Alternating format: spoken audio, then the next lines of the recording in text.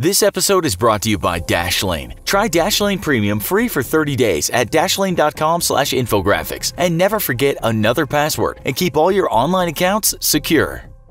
As we've said in previous shows, not everyone using the dark web is doing something criminal. In some ways, this corner of the internet gets a bad name, and research has shown many of the darkest things supposedly happening in the dark web have been exaggerated. That said, it's well known that many people, mainly the younger generation, go there to buy illegal substances that they may have otherwise procured on the street. It's also well known that people with strange inclinations visit this place to chat with others that share their fascination with what we might call the more eccentric aspects of life. If you've seen our shows on the dark web, you'll know that finding it is not that hard at all. The question is, should you go there? That's what we'll discuss in this episode of the Infographics Show, why you should avoid the dark web.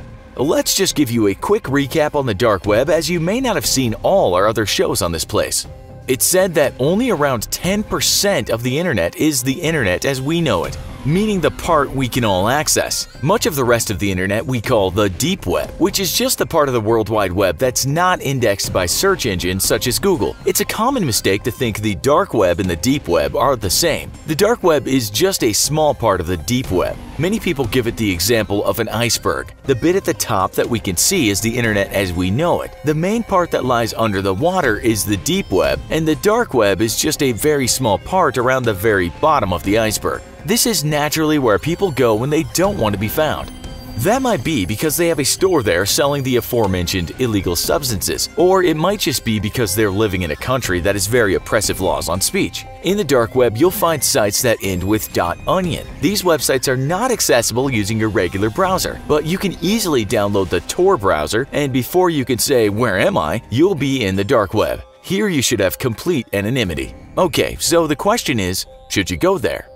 Well, firstly, you should know that the dark web, of course, is of interest to authorities. Illegal things happen there, so we can expect authorities to keep an eye on the place. You should also know that the Tor browser has vulnerabilities. With this in mind, you might ask just how safe is your anonymity? We might also ask if there are other reasons why you should not visit the dark web, reasons more related to you finding things that you probably shouldn't have found. With the latter concern in mind, we looked at Reddit and Quora posts containing people talking about negative experiences on the dark web. We can't vouch for the honesty of these posts, but indeed there are people out there who said they came across things in the dark web they wish they would have never seen. One person on Quora wrote, "I browsed dark web for well over half a year before a horrible experience made me quit. That experience sounded very nasty, and it's not something we want to recount here. Let's just say it involved a video of someone being hurt." Now, others say this kind of thing is very unusual, even for the dark web. But we must remember that it does happen, because an Australian man was put in prison for making such videos. Unless you're sick to the bone, this is not the kind of thing one wants to see in life. So we can say that one reason not to go to the dark web might be because out of curiosity, you see something you might not ever be able to forget.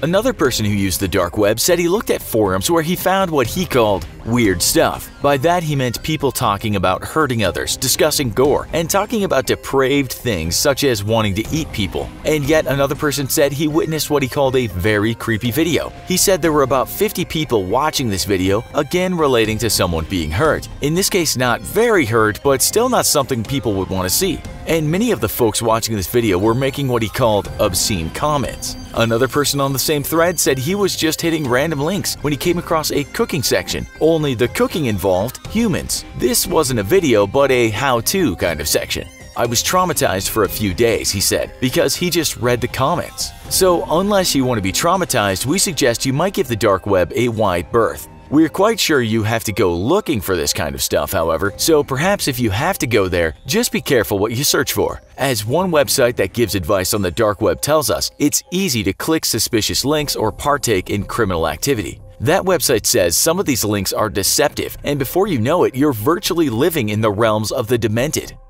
We looked at another website called darkwebnews.com. It told us that many people access the dark web without using the Tor browser. It said this can be done with websites such as Tor2Web and Onion2Web. The problem here is that you are exposed, and this puts you at risk of being hacked. Other than that, many people do use the Tor browser, but they don't use a VPN. The problem here is that the Tor has been cracked a few times, and if that happens, your URL can be seen. Okay, so you only went to that disgusting site out of sheer curiosity, but still you went there, and it might not look good for you when your local newspaper has a headline that goes something along the lines of "Boy 17 caught downloading images of XXXX on the dark web." We're also told that you should not enable scripts on .onion sites, which is what many people do. When you do this, we're told you can leave yourself open to hacking, or you just might find a Trojan horse has gotten into your computer. You might also accidentally download files from the dark web, and this is a big no-no. Still, people might just do this by accident. But the big thing to remember, according to that same expert, is don't think that what you're doing on the dark web is illegal. The person says if you're viewing a site on the dark web for any reason, from actually desiring to acquire these products or services, or just to wanting to quench your thirst for knowledge on the subject, know that you may be held liable for what you come across. With that in mind, have people been arrested for using the dark web? Well, in 2018, the US media reported that authorities had made a huge bust of people selling illegal things in the dark web. Engadget tells us that these authorities announced the first ever national-level undercover bust of dark web outfits selling drugs, weapons, and other contraband. Now, perhaps you'd visited some of those sites that got taken down. Again, it was just out of curiosity, but if they could find the owners of the sites, what's to bet that you could have been exposed? It's just not something you want to happen to you, and it might not matter that you went to those sites innocently. Other websites tell us that the FBI and police from all over the world are regularly inside the dark web. Sometimes they go undercover and manage to find the address where parcels are delivered. The Indian media tells us that arrests were made in 2017 by the Mumbai Anti-Narcotics Cell when some boys had ordered LSD from the dark web. Arrests have also been made of the sellers. In one such case in the UK, a bunch of students at Manchester University were arrested after making a fortune on the dark web selling illegal substances. The Guardian wrote 3 gang who compared themselves to the Breaking Bad character Walter White included undergraduates studying pharmacology, computer science, petrochemical engineering, geology, and marketing. In another case in 2016, a young British doctor was arrested for buying drugs and sentenced to over 4 years in prison. The press tells us that in the UK from 2017 to 2018, there were 1,210 drug seizures relating to the dark web. So it might not be as safe as you think scoring your gear there. Police in the UK said buying your stuff on the dark web carries more risk than buying it in the streets. Because if your purchase came from abroad, you could be said to be an importer. The police also added that mail services in the UK are getting very good at spotting packages containing such substances. Okay, so let's say you have no intention of reading or viewing gruesome content or procuring a dozen MDMA pills or some such stimulant.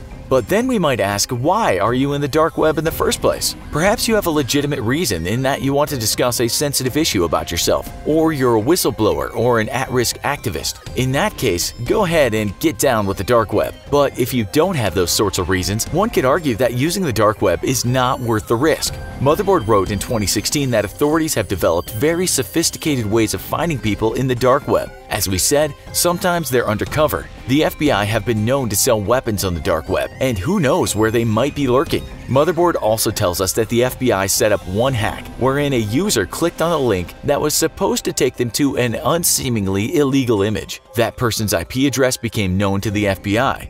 What if you had just clicked on that link by accident? What if your curiosity just got the better of you? As a part of the operation, the FBI harvested over 1,000 US-based IP addresses, and Europol generated 3,229 of its own cases, wrote Motherboard. That article tells us that police units in many countries have now dedicated task forces concentrating on the dark web. So you might ask if you really want to be there. Maybe you went there already and did something illegal. Well, we're told that when police make an arrest of a vendor or someone doing something illegal, they often collect IP addresses of people who had connected with that person or persons. This episode is brought to you by Dashlane. Try Dashlane Premium free for 30 days at dashlane.com/infographics. And never forget another password and keep all your online accounts secure. If you've seen our shows on the dark web, you'll know some of the things you can find there. We've talked before about illegal activities happening there, but there's much more to this place. You might find whistleblowers in the dark web, perhaps fearful of their identity being uncovered. Human rights journalists might also publish here, with an understanding that their work can't be traced back to them. Critics of oppressive governments might air their concerns there, while others just want absolute privacy when talking to people about their health. Welcome to this episode of the Infographics Show, how to access the dark web. First, let's give you a 101 on the dark web. Sources differ on how much of the internet can be seen using a standard browser. In the story, NPR told us that 96% of the internet is not available through normal browsers. Call it the iceberg theory, which means the internet we see is just the tip. Other resources tell us it's more like 90%, which is still huge. So what exactly are we not seeing? First of all, we should understand the difference between the deep web and darknet sites. The deep web might not be quite as degenerate as the dark web. The deep web is simply part of the web that can't be accessed through conventional browsers. One expert tells us despite many representations of a nefarious underground operating out of sight, the deep web is mostly benign private databases and web resources not meant to be accessed by the general public. Lots of data online isn't available to our prying eyes. Companies or banks have private databases, or some websites might not want to be indexed. They want to remain unsearchable. It's not really that surprising that most of the information flowing around the internet is protected. But then we have the dark web, and that's a totally different thing. This is a place where one wants absolute anonymity. Not to say people don't get found, they do. As we said, you might find political dissidents working there. In some countries, you could still lose your freedom or life for criticizing a leader or ruler. How does it work? How do people get this anonymity they require? Well, the darknet both incorporates encryption and also uses special privacy browsers. The best known is Tor, which is sometimes called the Onion Router. It's a free software that directs traffic through a massive network consisting of thousands of relays. These servers are run by volunteers. Here's an explanation by the Tor project. Tor's users employ this network by connecting through a series of virtual tunnels rather than making a direct connection, thus allowing both organizations and individuals to share information over public networks without compromising their privacy. We're told that the Tor network was created by the US Navy and is still partly funded by the US government. People can publish websites that can't be tracked. Tor tells us that while many people might think chat rooms are just full of rather strange people talking about eating each other or making a poodle burger, many people go to hidden chat rooms to discuss privately how they survived abuse, or perhaps talk about an illness they have that they're afraid could be found out in chat rooms outside of private browsing. This is a good thing, of course, because why shouldn't people at times have a bit of privacy? You might remember probably the most infamous site, the Silk Road, a marketplace where you could buy many things that you won't be seeing sold in the local shopping mall. But some of these items were just regular things. More recently, Alphabay and Hansa were also closed, but these sites were run as hidden services or onion services on the Tor network. But this show isn't about what we find on the dark web. It's more of a how-to show to tell you how to access the dark web. It actually isn't hard at all. So first, get yourself a virtual private network or VPN if you're intending to get on the dark web.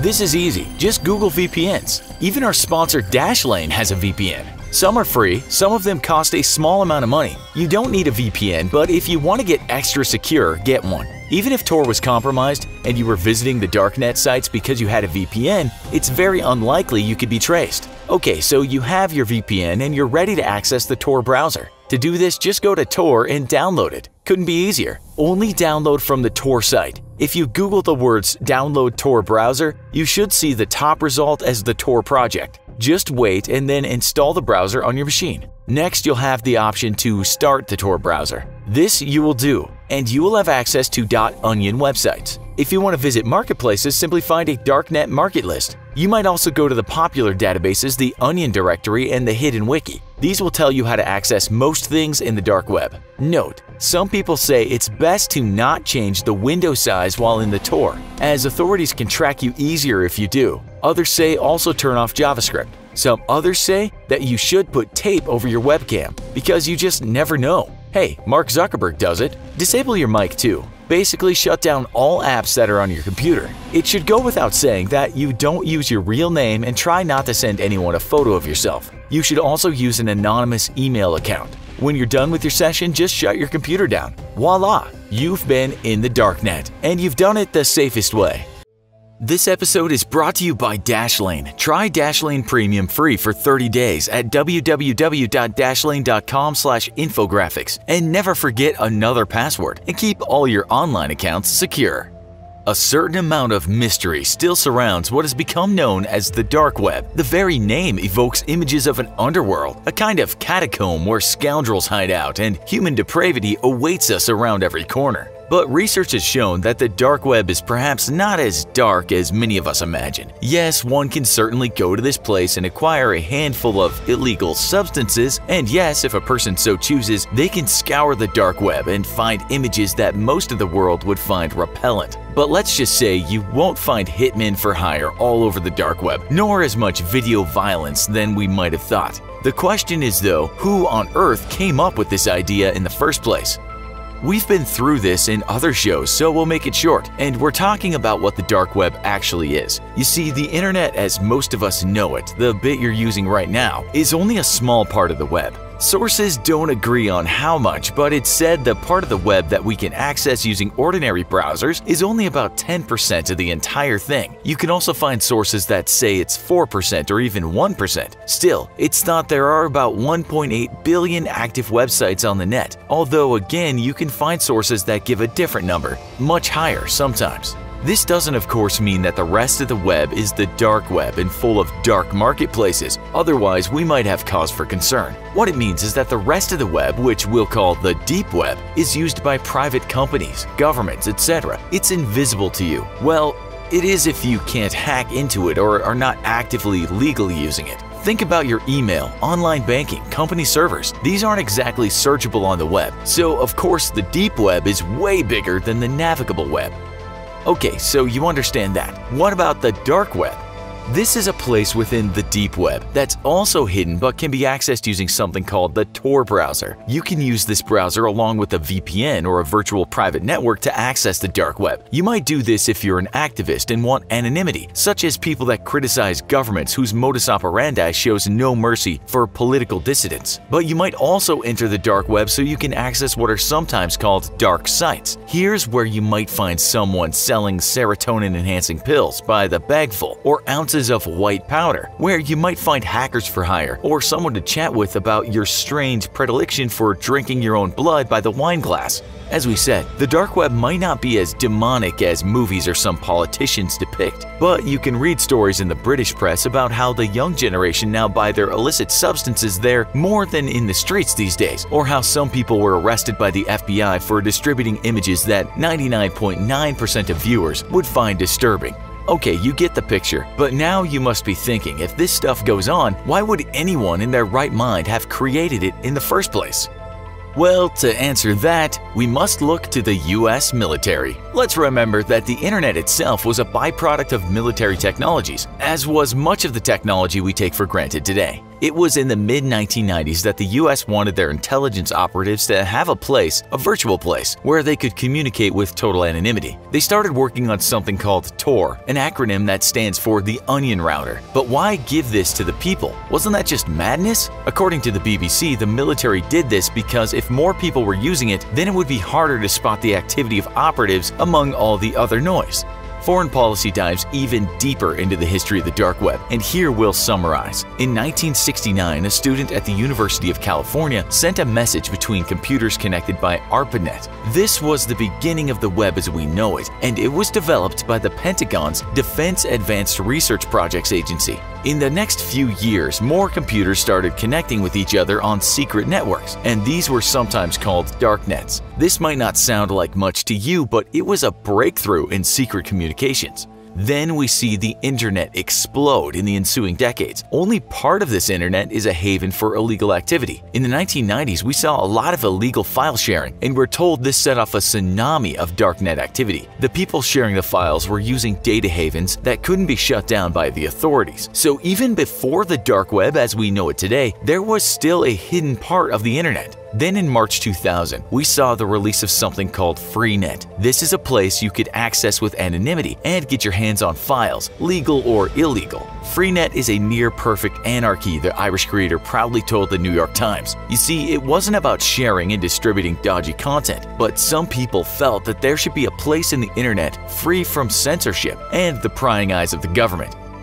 What we're trying to say is that long before Tor, people were trying to create room in the internet where people could operate without being surveilled.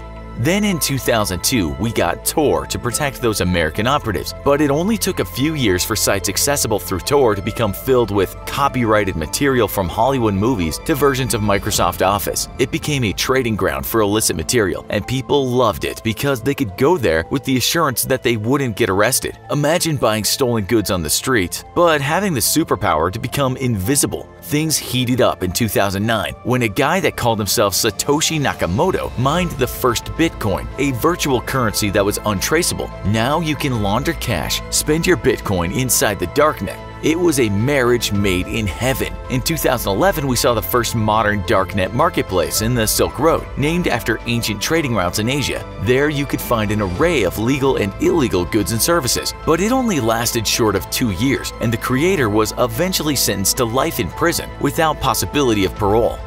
But as Wired pointed out in 2015, it's not as if everyone using Tor is accessing the dark web. In fact, the number is quite small, and though you can find illegal things there, you can also find them on the regular web. Most people sharing illegal images or videos use the normal web, not the dark web. According to Wired, whose writer researched the dark web for a number of years, yes, you can find depravity there, but it's also full of doctors giving advice they might not give out in the open. It's a place where people can talk and not worry about their careers, where others can talk about a disease they have that they dare not talk about out in the open. And as we said, it's used by a lot of people who need to discuss issues in a country that would likely lock them up for discussing those issues. This includes some people inside the USA who would rather not have their words watched. Former NSA contractor Edward Snowden famously said that the government was working hard to anonymize Tor users, but it wasn't always successful. We always know that the FBI has had some success finding criminal activity there, but these are usually sting operations, not just pinpointing a person after a share or sale. We say this because some of you might be asking why the government hasn't gone to greater lengths to close us all down. There are many reasons, but one is that it's still useful in terms of the greater good. 2 is that the governments of the world have shown that when things get murky in the dark web, then authorities will swoop. It's not impenetrable. You might have some anonymity, but you're not a ghost. You're merely wearing a sheet over your head. The US government supports the dark web and funds it because, as we said, it's useful. At the same time, it's not easy to take down a decentralized network. There isn't an off switch. This network is spread across the globe and protected by strong cryptography. It's almost like ether, or a living, breathing entity whose plexus of veins are threaded throughout the world. You might also ask yourself what would happen if somehow Tor wasn't available. If somehow part of the dark web was blacked out, would the darkness disappear? No, it wouldn't. It would appear somewhere else.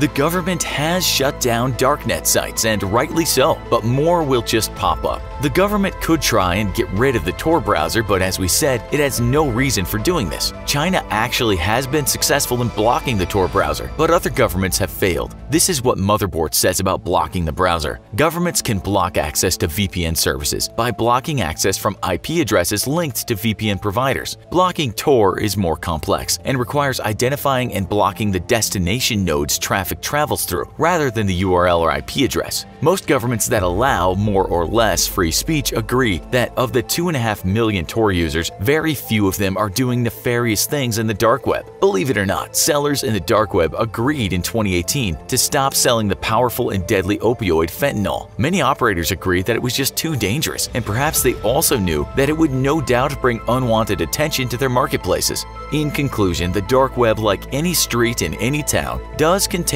some rather unethical people, but for the most part, what you see there is just innocent folks protecting their identity. It would be crazy for any government to try and close their entire park just because some guys sell their substances there at night in the back corner. But if things get too bad, you can be assured someone will go after them. Meanwhile, the rest of the people that use this park for late-night anonymous chats can do so without harassment.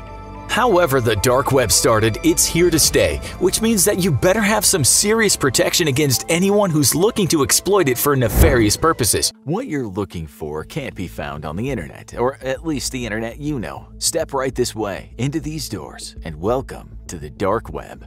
What is this mysterious place where anything can happen? You're about to find out. Here are 50 most insane facts about the dark web. Number 50. Does it actually exist? If you're starting your dark web journey by typing in "how to find the dark web" on Google, you're likely to be disappointed. The darkest corners of the internet trade in some pretty illegal stuff, so no one who goes searching for it will find it easily, including law enforcement. So if you're going looking for this hidden network of markets and illegal sites, you should probably know someone who's in the know. Think of it as an old school speakeasy. If you want to get in, you better know the password and have the right equipment. Number 49. How do you get in? None of the sites that make up the dark web can be accessed through a standard browser because Big Brother is watching. Instead, dark web users communicate through small friend-to-friend peer-to-peer networks that let them communicate anonymously, as well as anonymous networks like Tor, Freenet, I2P, and Riffle. These censorship-free systems are undetectable by law enforcement, mostly, and most can be installed on a normal computer for little to no money. But the name may not be to everyone's tastes. Number 48. Onion rings? Wait, what do onions have to do with this? Maybe when you're done satisfying your craving at Burger King, you can protect your cybersecurity. Anonymous communication is often called onion routing because after your message is sent off, it's coded in layers of encryption, making it impossible to read if anyone hacks it. With each router it goes through, it has one level of encryption peeled away until it arrives at its destination in its original form, although the original sender remains anonymous as long as they want to be. And the same goes for the funding. Number 47. Got 2 bits? If you want to buy something on the dark web, you probably won't be paying cash. After all, you won't be meeting anyone in person, and credit cards probably aren't the best idea either, as they can be easily traced. So that leaves one common source of payment on the dark web: cryptocurrency. Tokens made of data, their most popular version being Bitcoin. But don't be surprised if some dark websites want more rare currency that's even lower on the Fed's radar than the big gun. And while the feds might know that you bought crypto, the encryption makes it very difficult for them to find what you spent it on. And the dark web might be smaller than you think. Number 46. Welcome to the bazaar. The dark web is mysterious, imposing, and hard to get to, but it might be less difficult to get around than you expected. That's because many of them have been taken down by law enforcement. It's estimated that there are only around 55,000 sites using the .onion domain. However, only 8,400 of those are active, and most are seemingly benign. As for the sites that actually engage in illegal activity, it seems to be a high percentage, as many as 68%. But no one knows which will be taken down next. In fact, no site on the dark web is ever truly safe. Number 45. Even Goliaths fall. It was the original online black market, the first true dark web market, and Silk Road was powerful. Using Bitcoin as its method of trade, Silk Road was on the run in the Tor router and primarily specialized in selling illegal drugs. It charged people to start accounts and had over 100,000 users at its high. And in 2013, it all came crashing down.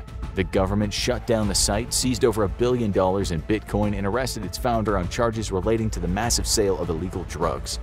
But that's not the only thing you can buy on the dark web. Number 44. It's free money. You know how annoying it is when you get a security alert on your credit card and you have to cancel the card? There's a decent chance your card just wound up on the dark web. Stolen credit card numbers are some of the hottest items on the black market auctions, but they're not worth much if they get canceled. That's why these auctions are usually sold in batches of 100. Some are bound to still work before they get canceled. Think of it as a collection of scratch-off tickets, if they were wildly illegal. But some information is even more personal. Number 43. Social insecurity. Another prominent item sold on the dark web: social security numbers. Identity theft is pretty common, but there's one particular item that everyone wants: any social security number belonging to someone with a credit score above 750. This can be invaluable for getting an expensive loan, and it often takes a lot longer to figure out that a social security number has been stolen than a credit card. Of course, if someone gets caught, the penalties for identity theft are much higher too. But what if your tastes in stolen goods are a little safer? Number 42. Hot entertainment. Stolen credit cards are big business on the dark web, but some of them are used before they ever go up for auction. And that's the case for the offer of a lifetime Netflix subscription paid for with stolen credit cards. All the risk falls on the person holding the credit cards, and you just sit back and enjoy all the content. Of course, if something goes wrong with the source of the cards, you can't exactly contact customer service. And is the monthly subscription fee really worth the Bitcoin? And this next entry takes extreme couponing to a new level. Number 41. Half off, today only. Have you ever been behind that woman in line at the grocery store rummaging through her purse for coupons? She might be a notorious cyber criminal. One popular low-level scheme on the dark web is to sell ultra-realistic copied coupons for common grocery items that work for 90 days. Some of these are even made to order, allowing people to get discounts on their favorite foods. That's a lot of work for 50 cents off Frosted Flakes. Number 40. Try your luck. Want to see if you can double your Bitcoin? Just like the grocery store lets you sink your money into low-stakes and high-stakes lottery, there's a Bitcoin lottery too. It works just the same as the real thing, except for the fact that it can only be purchased in cryptocurrency. Also, if you hit the jackpot, you don't get a giant novelty check to show off, and your cousin who's always broke doesn't see you on the news. That might be a plus.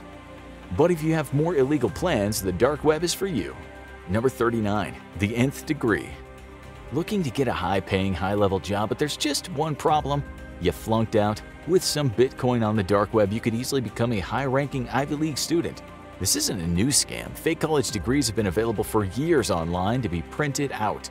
But they've now moved to a new platform. Getting fake college transcripts for a background check is trickier, but it has been offered. Will this pass the smell test for your would-be employer, or will it just be a conversation piece on the wall? That's not the seller's problem. And if you want to pull off the perfect crime, you might need the perfect gear. Number 38. Mask up. Masks are everywhere right now, but none like these. Bank robbers have been using Halloween masks to disguise their identity for a long time, but those in the know manage to get their hands on ones that provide complete anonymity. These realistic silicone masks are a much closer fit, create a realistic skin tone, and even make it easy for a bank robber to essentially change race and throw the police off the trail if they escape. Many areas have made these masks illegal as a security risk, which means there's only one place to go. You might even be able to get some gear that can't be found anywhere else. Number 37. Lights out. One dark website in China had a unique electronic device available, claiming to be able to add credits to electronic slot machines to allow unlimited play. Jackpot! But the device actually seemed to be a lot more powerful than that. It worked as a portable EMP generator, one that was powerful enough to fry any electronic device within its vicinity. In criminal hands, it could be used to sabotage ATMs and other money-filled devices. In darker hands, it could be used to create a disaster or shut down parts of a city. Let's hope it was taken off the market. But the dark web isn't all that bad. It might even get you a new friend. Number 36. Wild Web. As Netflix Tiger King swept the internet, many people wondered, how do I start my own tiger zoo? The show probably would have talked them out of that, but the dark web is there for their worst instincts. Illegal wildlife trade has been big on the dark web since at least 2015, with listings for crocodiles, big cats, baby gorillas, and other animals. And if some users prefer their animals less lively, they can also buy illegal animal products including bear paws, African ivory, and even dog meat. But the dark web has a lot of uses besides illegal trade. Number 35. Dark news. The dark web has become a haven for people looking to get away from corporate-driven news, believing they have a partisan bias and use too much spin.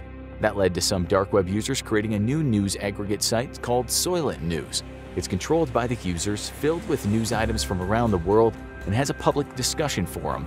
And hey, if a crackdown is going to start on dark web markets, maybe you'll find out here first. But some surprisingly famous sites have dark web counterparts. Number 34. Bookface. Facebook. Where else are you going to go get called names by an old high school classmate over a political issue you don't care about? So what does this social media network need with a dark web mirror site? Well, for one thing, the site is blocked in many countries around the world, and the mirror site lets millions of people join in. It also allows people to use the site anonymously, and you don't have to worry about the company selling your data to whoever passes by that day. One company even created their own dark web mirror. Number 33. ProPublica Undercover. When you make powerful enemies, you need powerful protection.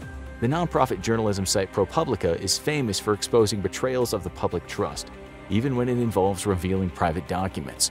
Because the government could crack down on them or big business could sue them, they maintain their own dark web mirror site since 2016 to ensure that their archive can't be lost, and those looking for them can always find their latest expose. But how do you get around the dark web? Number 32. A map through the dark. You know how you can just tool around Wikipedia and find enough links to keep you occupied while you should be working on your term paper? Well, the hidden wiki is a little different because the dark web is so hidden. To find any site, you'll need to know both what it is and its exact URL. This won't show up on Google. That's why this site exists. If you've made it to the dark web, you can go to this site first and find a map of just about anything you want, including a totally private social media network. Number 31. Welcome to the galaxy. Do you want a place to post your private thoughts without any fear of your employer or family seeing them? Have you been canceled one too many times for your tweets? That's where Galaxy 3 comes in, an entirely dark web-based social media platform. It's mostly used by longtime users and is a great place to find that specialist you're looking for. Kind of like approaching someone in a dark alley, except the dark alley is on your computer. In fact, just about anything you can find on the regular internet, you can find on the dark web. Number 30. A mirror world. Many sites have popular dark web knockoffs, created often with the help of designers from the original site. Reddit, DuckDuckGo, and mail servers are just a few of the copies you can find, as users seek an escape from the threat of government censorship or site moderation. Most of these communities are much smaller than the original, but for those select few in the know, they can enjoy a truly anonymous community. So how do you join the dark web? Number 29. Your own little slice of the dark. You go on a site like GoDaddy or Google Domains to purchase your website and you find no options for Onion domains. Well, if it was out there for anyone to buy, it wouldn't be a secret. To get a dark web domain, you'll have to go to the dark web. The most popular choice is Onion Domain, a website that sells them for, you guessed it, Bitcoin. Most URLs sold through there are random collections of digits, but you can have a custom one if you're willing to pay. But for those who enter, there's a darker side than the illegal markets. Number 28. Unlock the mystery. Many visitors to the dark web just want the thrill of something mysterious and possibly illegal. That's why a popular item on the market is mystery boxes. You bid in Bitcoin and the box is anonymously shipped to your house. What's inside? That's anyone's guess. Some people have found harmless items like a My Little Pony backpack or even completely empty boxes. Not worth the cost? Good luck getting a refund. But some unboxers have received a more unpleasant surprise. Number 27. An unwelcome gift. Unboxing might be the hottest trend on YouTube, but those unboxing their dark web gifts are often surprised in the wrong way. Some have found drugs, some have found weapons that seem to have blood on them. One found a Ziploc bag full of hair, and one found more personal touch. It was a bag full of white powder marked with a biohazard sticker, and a CD. When the CD was played, it was the sound of laughing followed by a mysterious voice saying, "I see you." Who sent it? No one ever found out. But who is actually sending these boxes? Number 26. Generation Dark Web. Is the dark web full of dangerous criminals?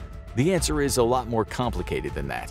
While no one knows the exact demographics, many of the most avid users are tech-savvy Gen Z kids who are concerned about their privacy. Many of them have no criminal history, so the odds are many of these terrifying mystery boxes are essentially elaborate pranks designed to scare those who receive them or go viral on YouTube. But that's not always the case. Number 25. A den of thieves. The dark web has been increasingly used as a haven for high-level criminals looking to get away with their crimes away from the public eye. Because the dark web is an international hub, it's become a common place for Russian financial criminals to commit fraud. A common tactic is to create a duplicate of a legitimate commerce site with a slightly different URL and trick people into giving them their personal or financial information, which then disappears into thin air. But the crimes of the dark web don't always stay there. Number 24. Hack away. One of the most notorious criminal enterprises on the dark web is hacking collectives. These criminals sent out Trojan horse emails and files that contain links to viruses. While some viruses are just destructive and destroy computer systems because some hackers just want to see the world burn, most are designed to extort the user. You want your computer containing all your files unlocked? Better pay up, in Bitcoin of course. Whether the password to unlock the computer will work, well, that's anyone's guess. But the hackers are getting savvier and savvier. Number 23. A bigger hack? Previously, you could almost avoid most viruses by not opening suspicious files, but hackers have developed new, smarter viruses that can spread through back doors and attack computer systems even if no one lets them in. It's been used to shut down everything from hospital computer networks to government sites to oil pipelines supplying much of the US. And the bigger target, the higher the ransom. And in 2017, the crisis hit its worst point. Number 22. Wanna cry? On May 12, 2017, the WannaCry cyber attack began and spread through over 230,000 computers. Many users paid the ransom quickly, but no one ever got their data back.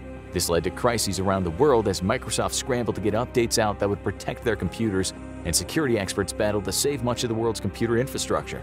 The savior? Marcus Hutchins, a cyber expert who had worked on illegal hacking software before and knew the ins and outs of viruses. Sometimes a dark web denizen is needed to stop the dark web. But some darker corners of the dark web are lurking as well. Number 21. That's nasty. For those who came of age in the internet age, finding your first porn on the internet has replaced sneaking a peek at dad's lady mags. But for those looking, they probably shouldn't cut their teeth on the dark web's offerings. These hidden sites are where people go when they want a type of porn that's darker than the average. Much contains illegal activity, and both the providers and the downloaders have found themselves in trouble with the law. But for every site the law cracks down on, the odds are another one is waiting. Some areas of the dark web may even be a threat to global security. Number 20. Terror from the dark web. It was the 1990s and the internet was still new, but that didn't stop dangerous elements from carving out their own corner. The birth of the dark web let people gather away from prying eyes, and some of the first to take advantage were extremist groups from around the world. The dark web became a place for terrorist groups to gather, spread propaganda, and plot attacks without the authorities being able to track them. It wasn't long before the most prominent terror groups in the world got in on the action. Number 19. The war goes dark.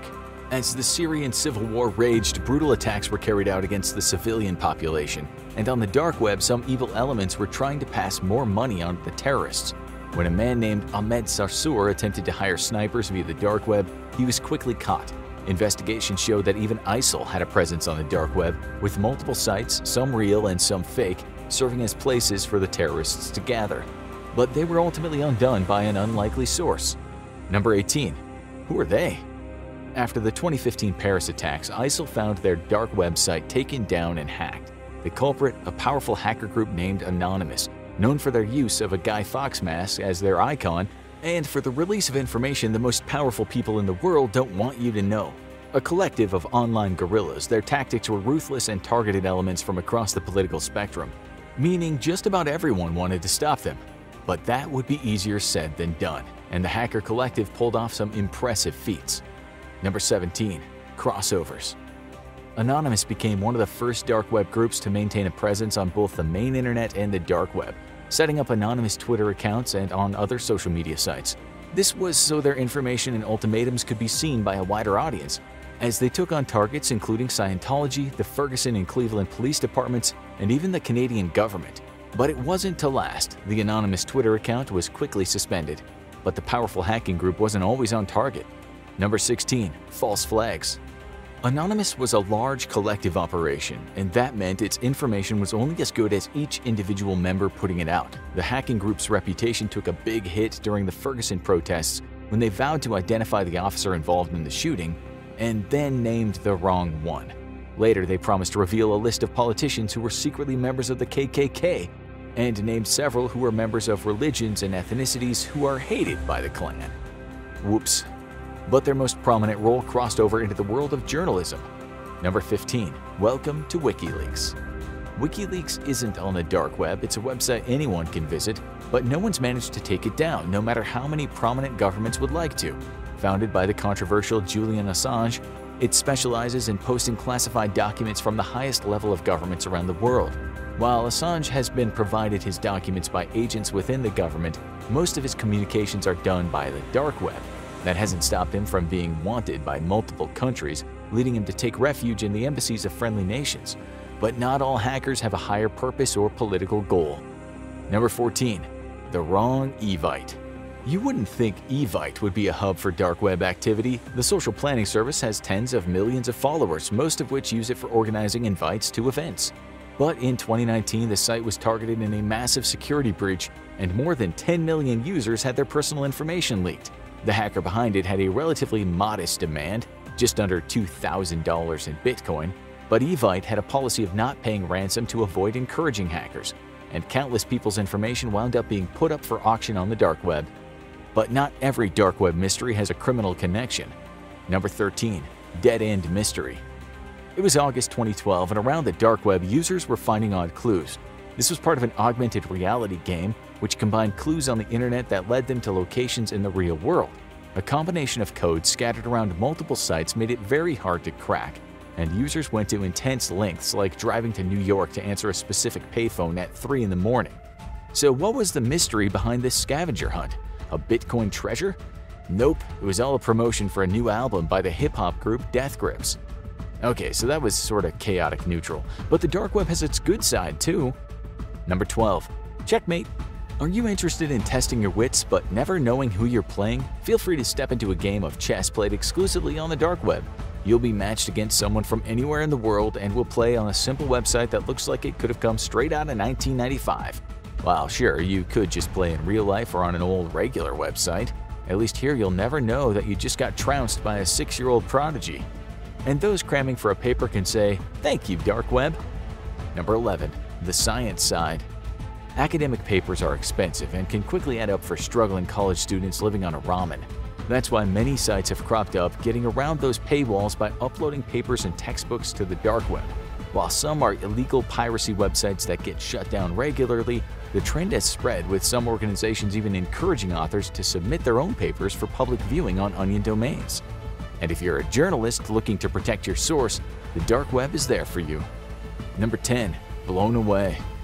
Being a whistleblower is a risky game. At best, you could be violating a corporate non-disclosure agreement.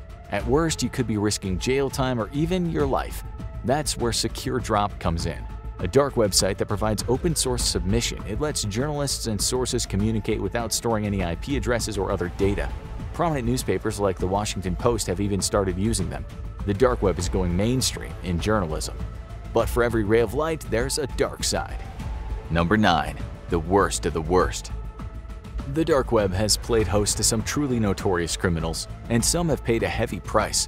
Vietnamese hacker HITMAN might be one of the worst, for quantity, not quality. The identity theft expert had been running a massive operation from his home and managed to steal over 200 million people's identity information around the world. He would sell it to other hackers until the feds caught up with him, which landed him 13 years in federal prison. But that wasn't the harshest sentence any dark web criminal got. Number 8. The Kingpin. If you went through the online marketplace Silk Road in the 2000s, the odds are you heard about someone called the Dread Pirate Roberts. That would be the man better known as Ross Ulbricht, the mastermind of Silk Road. His digital black market sold millions of dollars in illegal drugs and other goods, but not weapons, as the staunch libertarian didn't believe in them. But that didn't stop him from contracting out hits on potential enemies. When his empire came crashing down, he was eventually sentenced to a double life sentence plus 40 years. But for some criminal enterprises on the dark web, they claim to go even further. Number 7. Guns for hire. Is it really possible to contract someone's death on the dark web? A lot of people think so, because you don't have to go far to find someone claiming to be an assassin for hire. The process is simple. You pay them Bitcoin, they hunt their target, and no one ever knows who hired them. But no assassinations have ever been tied to these dark web assassins, which means many people think the entire thing is a hoax. But if it is a hoax, one assassination platform took the hoax too far. Number 6. Bold-faced names. It was called the Assassination Market.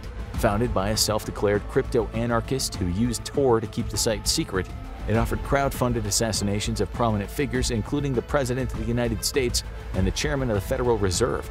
Anyone who claimed a bounty could collect however much had been raised for that assassination, but no one ever took the bait on the big names. While the site has been defunct for years, someone cashed out all the Bitcoins in 2018. But is the dark web coming after you? Number 5. The Hunters. Rumors abound of people being kidnapped and sold on the dark web, and there's truth to this. In 2019, a British model named Chloe Ayling went to Milan for a photo shoot, only to be kidnapped by 2 men who ambushed her. She was found after 4 weeks, and the plan by the men was to put her up for auction on the dark web. No one knows who intended to buy her or what their plan was, but whether people are being sold on the dark web or not, some kidnappers see it as a new revenue stream. But for those sold on the dark web, is there a dark destination? Number 4. What is the Red Room? Wherever you look, people are talking about the darkest of dark web locations, a website where you can watch live streams of random people being tortured and killed by masked maniacs. Who are these victims? Some say they're horrible people who escaped the law, and others say they're innocents kidnapped off the streets. But no one has been able to find any of these red rooms, and authorities believe the most likely reason why is that they're only a gruesome urban legend. But urban legend or not, they're not going away anytime soon. Number 3. A dark sensation. The Red Room legend might be the dark web's lasting legacy, with the idea becoming popular far from the internet's reaches. Horror movies have been made out of the concept, a digital update of the popular torture cabin genre of horror. Even comics are getting in on the action. Acclaimed cartoonist Ed Piskor releases a monthly indie comic about the employees of the torture chamber called, you guessed it, Red Room. but this dark corner of the internet isn't a secret anymore. Number 2. More popular than ever. Despite all the scary rumors, the dark web is becoming a popular place to do business. Part of it is the privacy and the decreased risk of hackers, which is ironic because you're more likely to interact with hackers there.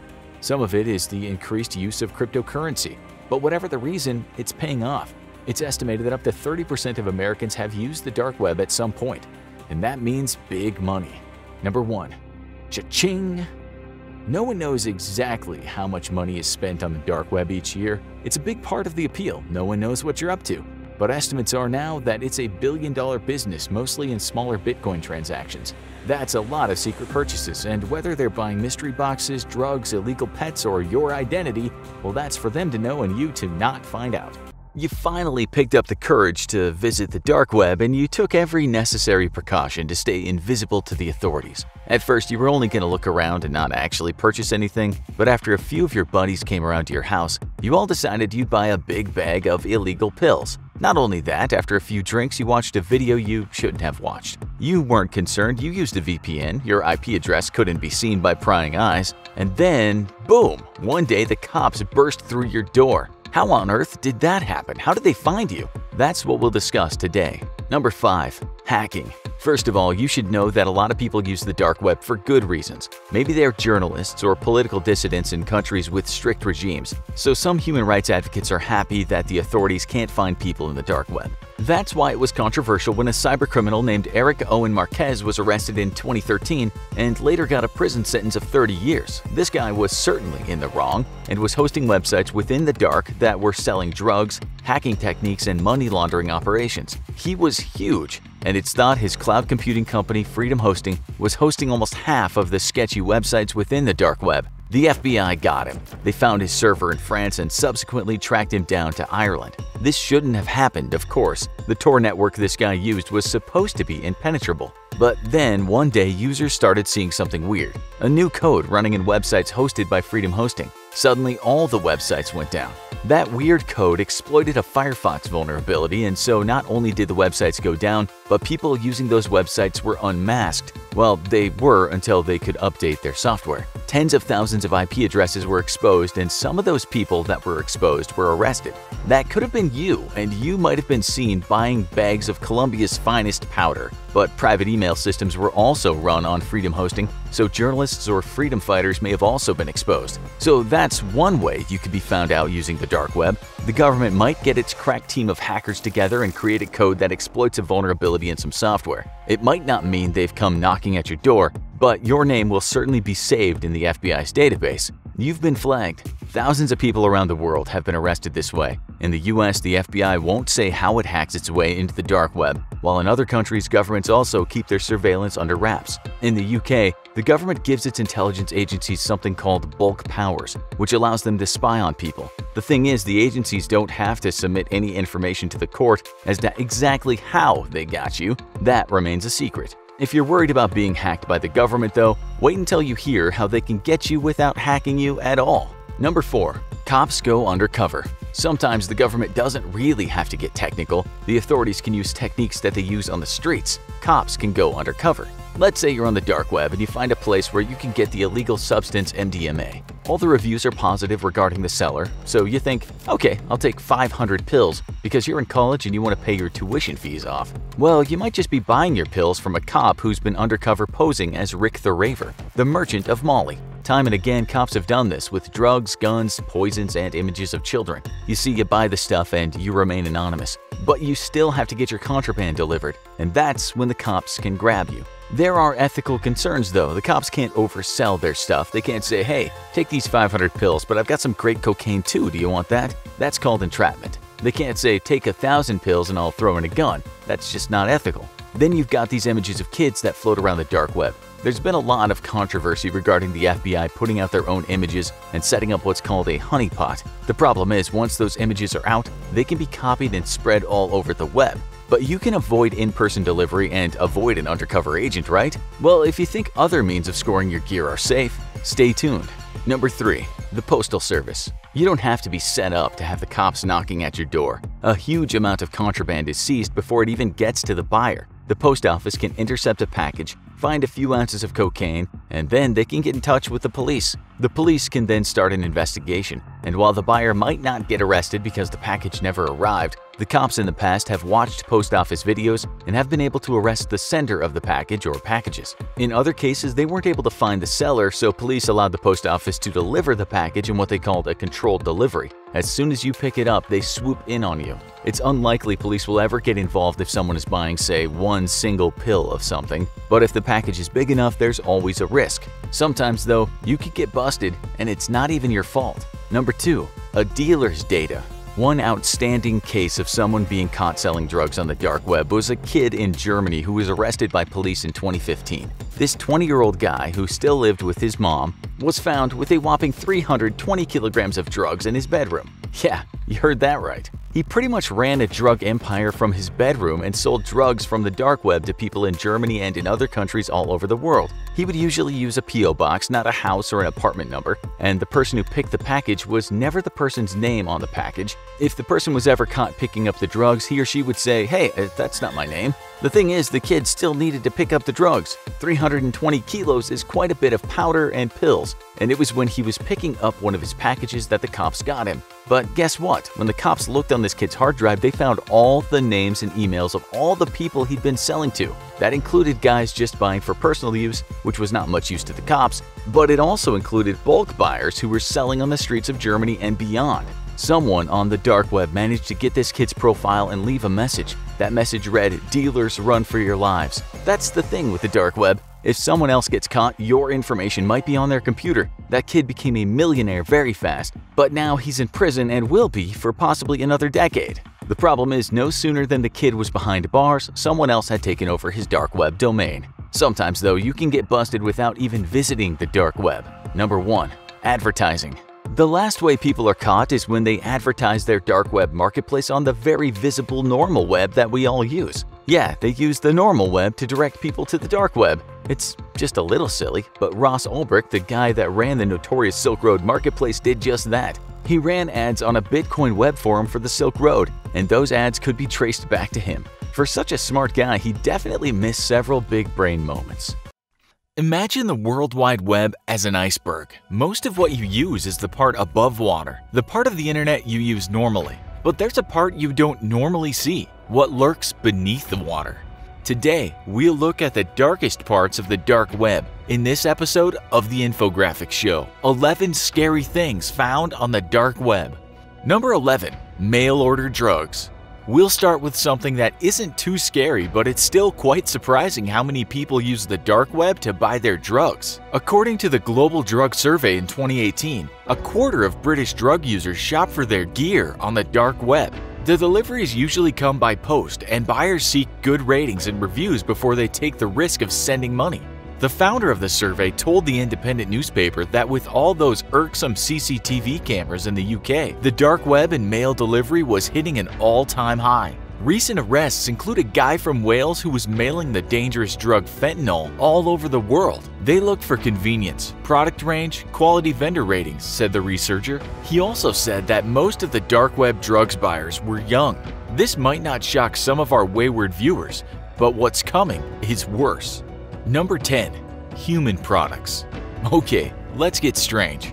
Like fashion? How about products like belts made out of human flesh? We found someone writing on Quora who said he is familiar with the dark web and said that some of these sites selling human products have a complete loyal customer base. We found a screenshot of the website humanleather.co.uk with this text. All products are carefully handcrafted by experienced master craftsmen with years of experience in handling the finest leather known, human leather. According to one writer, a pair of human shoes will set you back $14,000. You can read threads about this on Reddit. Some say it's fake, but as we haven't made an order, we just don't know. Number 9. Hitman for hire. Some skeptics write that this is a hoax, that you can't really hire a killer off the dark web. Okay, so the Hitman site Besa Mafia did turn out to be a joke, but Fortune published a story in 2015 citing research by a security firm, Trend Micro. It turned out that for $45,000, you could get someone taken care of. For $180,000, it could be someone well known to the public. Apparently, You could also get someone beaten or crippled. That's what's advertised anyway. The problem in checking if this is authentic, of course, is paying for a hit and seeing what happens or trying to stop it happening once you find out it's real. Many people are skeptical regarding Hitman sites being real, but we wouldn't like to put it to the test. Number 8. Human organs and body parts. Some sites on the dark web will tell you they sell human organs. Again, we can't tell you if this is true or not. Gizmodo wrote an article in 2012 with prices of what organs and body parts on the black market would cost. A pair of eyeballs was said to be $1,525. A heart is $119,000. A hand, $385. And a kidney, $262,000. Illegal organ trafficking certainly does exist, so you might think the dark web would be a good place to open a store. The World Health Organization wrote that each year thousands of organs are bought on the black market, with most of the money going to middlemen, not to those who sold their organs. The Big Think tells us these organs usually come from the poorest reaches of the world and end up in the richest parts of the world. According to Popular Science, a man on Craigslist tried to sell his kidney for $100,000, and he received plenty of offers until his post was taken down. So, do we think organs are available on the dark web? Well, it's conceivable. Number 7. Cannibal forums. According to those who know the dark web, there are forums where people who have a taste for human flesh congregate and talk about their unusual predisposition. Some media reports that there was a website called Cannibal Cafe, but that's now closed down. This is where people looking to be eaten or wanting to eat someone would meet, a kind of personal forum for slaughterers and those willing to be slaughtered. There were stories, artwork, and users seeking advice on the best way to cook someone, says one writer who apparently had visited the site. He said that frozen human meat was even for sale. It's not hard to believe if you've heard the story of Armin Maiwis, the German guy who filmed the killing, dissection, and his own consumption of another man who had agreed to be eaten. That happened in 2001, but it's likely this kind of thing has happened without the story ever hitting the media. Number 6. Dead babies. Apparently there's a website dedicated to sharing photos of stillborn children. Now, this can be taken in different ways. The Telegraph reported in 2015 that a charity was helping parents with the grieving process by photographing their stillborn child. Why someone would go to the dark web to see someone else's dead baby might just be for help, curiosity, or something far more repugnant.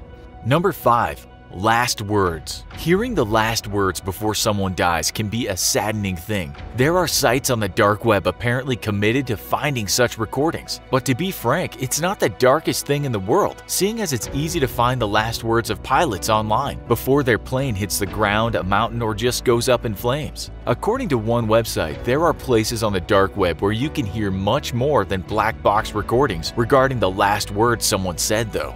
Number 4. Pedophilia web forums. What's perhaps so surprising about this is that it seems a lot of people are into it. There's a thread on Reddit where one guy discusses his time on the dark web, saying he started off just looking at sites selling drugs, guns, fake IDs, etc. But morbid curiosity drove him deeper in.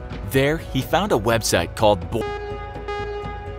He said that he found threads on a forum with titles such as Toddler, 4 years plus, 10 years plus, or Jailbait. He said Toddler had over 50,000 posts. A Cracked writer tells of his time in the dark web, saying there's something called Hard Candy, which he said was kind of a Wikipedia for child pornographers. In 2018, the BBC reported about a man sentenced to 32 years. This sadistic pedophile shared abuse tips on the dark web and had 137 charges against him, including numerous charges of rape. Number 3. Animal abuse. Anyone with a heart who has seen one of those clips that circulate on the web, such as puppies being crushed underfoot or cats being burned alive, will likely have that image in their minds forever. Thankfully, it's not something we see often, but apparently on the dark web people go looking for this kind of stuff, and they don't have to look too hard. On one site on the dark web called Cruel Onion Wiki, reports say it's closed now. People would post images and videos of the torture and killing of animals. It was very much real. With Motherboard writing in 2014, a site called Cruel Onion Wiki collates links to videos of women killing and torturing animals, usually in a sexualized fashion. Motherboard writes that cats, dogs, bats, rabbits, hamsters, geese, turtles, monkeys, pheasants would be crushed, sat on, or suffocated, often by fully or semi-nude women. An editor watched some of the videos to check the authenticity and left saying he felt horrified. Number 2. The human experiment. Is this a hoax? According to numerous sources, the dark web has a website run by doctors or pseudo-doctors that perform unethical procedures on unwilling patients, usually people off the streets. The tagline on the website reads, "Not all humans are equal, for some of them were born superior to others." Experiments include pain tolerance, starvation, vivisection, drug trials, transfusions, as well as experiments on babies and pregnant women, and more. The bodies of the dead are dissected and then disposed of in dumpsters of meat shops where their bodies will not be found, it says on the website. The site itself definitely exists or existed, but the actual experiments may not. We hope not. Motherboard writes that it likely doesn't exist, but certainly there are a few places on the dark web where you can find humans being tortured. But you can also find that on the bright web, the one we use every day. Number 1. Hurtcore and snuff. There are rumors of things called red rooms, a kind of pay-per-view live streaming of people being tortured or even murdered. These might be urban legends, however. Australian Peter Scully was arrested for making films where children were being tortured. His film company was called No Limits Fun, and the most infamous film was called Daisy's Destruction. Metro describes this sick movie. Daisy's Destruction showed the baby girl being tied upside down by her feet, sexually assaulted, and beaten by Scully and a masked woman. Scully charged people on the dark web $10,000 to watch it. Although the child in the film did not get killed, police found human remains on one of this man's properties. Scully has been sentenced to life in prison for rape and sexual assault, and now faces more charges of torture, abuse against children, and murder. Do snuff films exist? Snopes says no. Most who have investigated them say no. We must remember that people being killed on camera is certainly a thing, but the films were not made for commercial purposes. To this day, it seems there is no evidence of snuff movies, but hurtcore certainly exists, and we think it's about as low as you can go into the darkest part of the internet. An educated lady, known to be of impeccable character, is sitting at her computer. She pauses for a brief second, looking outside at the night sky, and then writes, "With a gun in the street. $12,000 is fine, just do it ASAP." Whoever's on the other side of that message writes, "For $4,000 we'll throw acid in her face, and for $50,000 we'll torture her to death." The woman shakes her head, "No, just kill her." That's based on a true story, and the person this woman was talking about could have been you. Today you'll hear about hitmen, drug traffickers, killers, even cannibals, who've all at some point been caught up in the darkest part of the internet. You'll hear why this is not a place you should go to, and we'll give you many reasons why. First of all, you should know where you're going when you visit the dark web. In short, it's hidden within something called the deep web. The deep web is just a part of the internet not accessible by your standard search engines, and that makes up most of the net. The dark web accounts for only about 0.01% of the deep web. To get there, you'll have to download certain software on your computer, such as the Tor browser. This should give you anonymity, although as you'll see today, it's not always the case. Tor was invented by the US government to create anonymous communications, and today you'll find journalists and activists using it, as more open communication could find them in a spot of trouble. WikiLeaks, for instance, is part of the dark web, although it publishes on the open web. With this in mind, it's not illegal to download some software and start using the dark web. It's what you do with all that anonymity that counts, which is what you're going to hear about in this rather dark show today. Let's also remember that you might just be a curious sort of person who just wants to have a look around the dark web. But by doing this, there's always the chance that you might walk down the wrong virtual alleyway and find yourself in a place you wish you'd never gone. You might also be a marked man after this, or worse. Before we talk about the really creepy stuff on the dark web, we should first talk about drugs, the illegal kind. Some of you might have met a person who told you they ordered the purest drugs they've ever had on the dark web, and it was delivered to their door without a problem. Wow, how convenient. But listen on before you put your order in for a sheet of colorful acid tabs and 24 ecstasy pills that look like little Lego bricks. You can indeed do this, and many people have, with one former big fan of the dark web drug business calling the place Amazon run by the cartels. He explained that just about any illegal drug you could think of was there on offer, including precursors. You fans of Breaking Bad will know that these are the substances you need to make certain drugs, such as crystal meth. And believe it or not, the sites selling the drugs are often pretty reliable since there is a place to give feedback to the seller. So you might find a comment that says Grade A Coke and delivered on time, top seller. A few years back, there was a seller with the name of Jesus of Rave. On his site, he stated, in a quite professional way, working with UK distributors, importers, and producers to source quality. We run a tight ship and aim to get your order out the same or next day. This tight ship also refers to our attitude to you and your privacy. We've been doing this for a long time. It seems that ordering drugs on the dark web in Britain really took off a few years ago. There are also lots of recent news reports stating that seizures of ecstasy and amphetamines in the post has increased dramatically, with the drugs mostly coming from the Netherlands after being ordered on the dark web. The Guardian wrote this in 2019. Criminal organizations in the Netherlands are major producers and exporters of synthetic drugs, exported via sea containers or trucks. But there is said to have been a growth in online purchases in which the postal services are exploited. The US, Australia, and New Zealand are the main recipients outside of Europe. The same article said that a sting operation led police to a massive 300 kilograms of drugs and 51 firearms. That same year, a dark web website called the Wall Street Market (WSM) was shut down in Germany and arrests were made. The owners were making big bucks selling heroin, cocaine, weed, and speed, as well as malicious software, counterfeit documents, and stolen data. It worked in 6 languages: English, French, German, Italian, Portuguese, and Spanish. At the time, prosecutors wrote, WSM operated like a conventional e-commerce website, such as eBay or Amazon. However, its sole existence was geared to the trafficking of contraband. As you probably know, the money to be made selling drugs is just so good that arresting dealers or traffickers is like playing a game of whack-a-mole. You put one in prison and another pops up. The war on drugs has been nothing but a failure for the most part, with the authorities looking like Sisyphus, the guy who was told he had to push a round rock up a hill for all eternity. This means 2 things. One thing is that you can be assured that despite these arrests, you can still go on the dark web right now and order pretty much any drug you want. But it also means that you can be assured that some men with badges will be trying to put you in prison for it. This is why it's dangerous. You might think you can get away with it seeing as you have anonymity, but you actually don't. The FBI and other law enforcement entities are all over the dark web. This is the problem with the dark web. You can get eaten by spiders. When people think they have impunity, they can get careless. That's what happened recently when 150 people were arrested in an operation called Dark Hunter. Law enforcement from Europe, the US, and Australia were involved, and about $25 million worth of drugs were taken. In this case, no small-time buyers were arrested, just the sellers, but cops warned about something else. Many of the drugs these days contain the killer substance fentanyl. This stuff works well in hospitals for pain relief and might sound good to a hardcore opiate addict, but the truth is there have been a startling number of news reports, including ones involving famous people, of folks thinking they're taking a drug like cocaine and dying because the white powder also had fentanyl in it.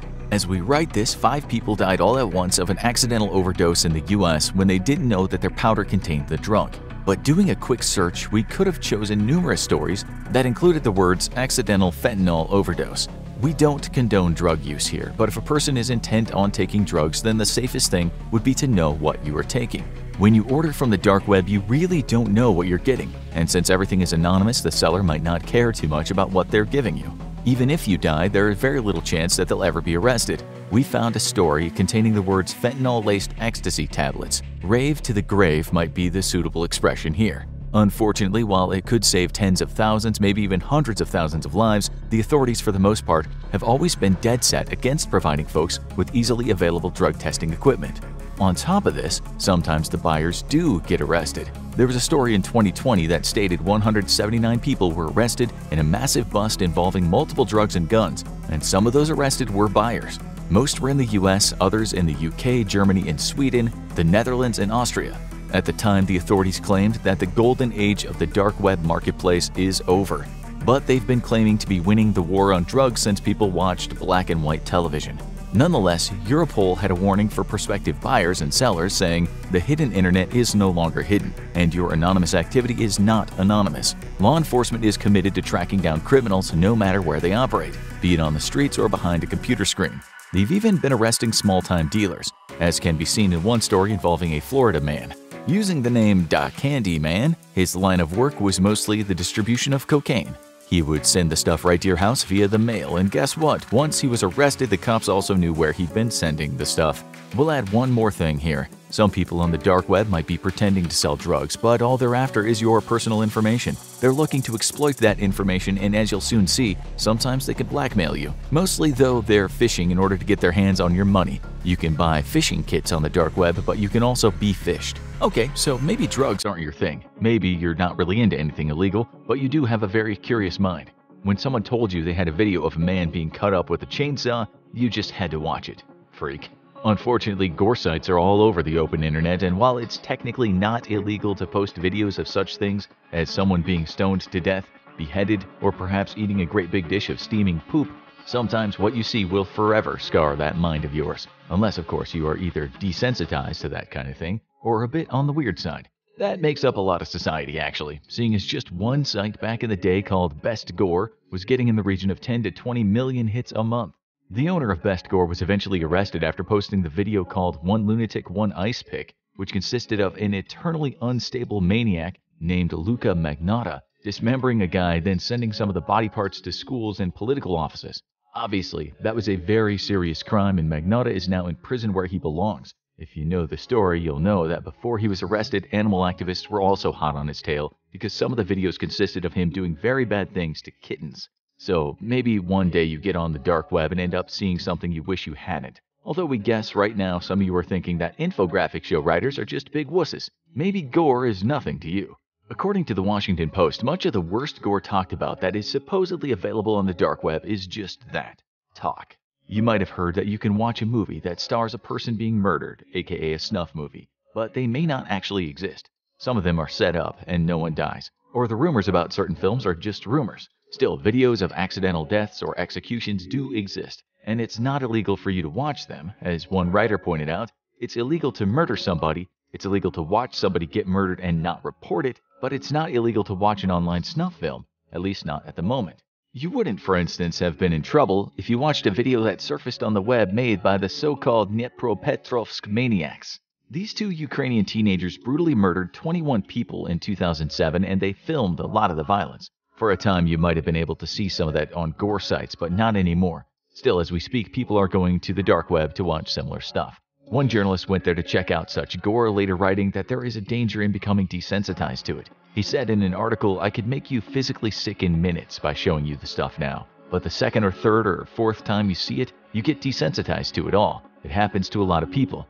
It creates a lack of empathy in people, and the more you watch, the worse it gets. We don't need to tell you that this isn't good for your mental well-being, but this guy said people get addicted to it." He added, "I don't know what drives people to it, it's just pure evil. Why does someone want to watch that? The uncomfortable truth is there's a lot of evil out there."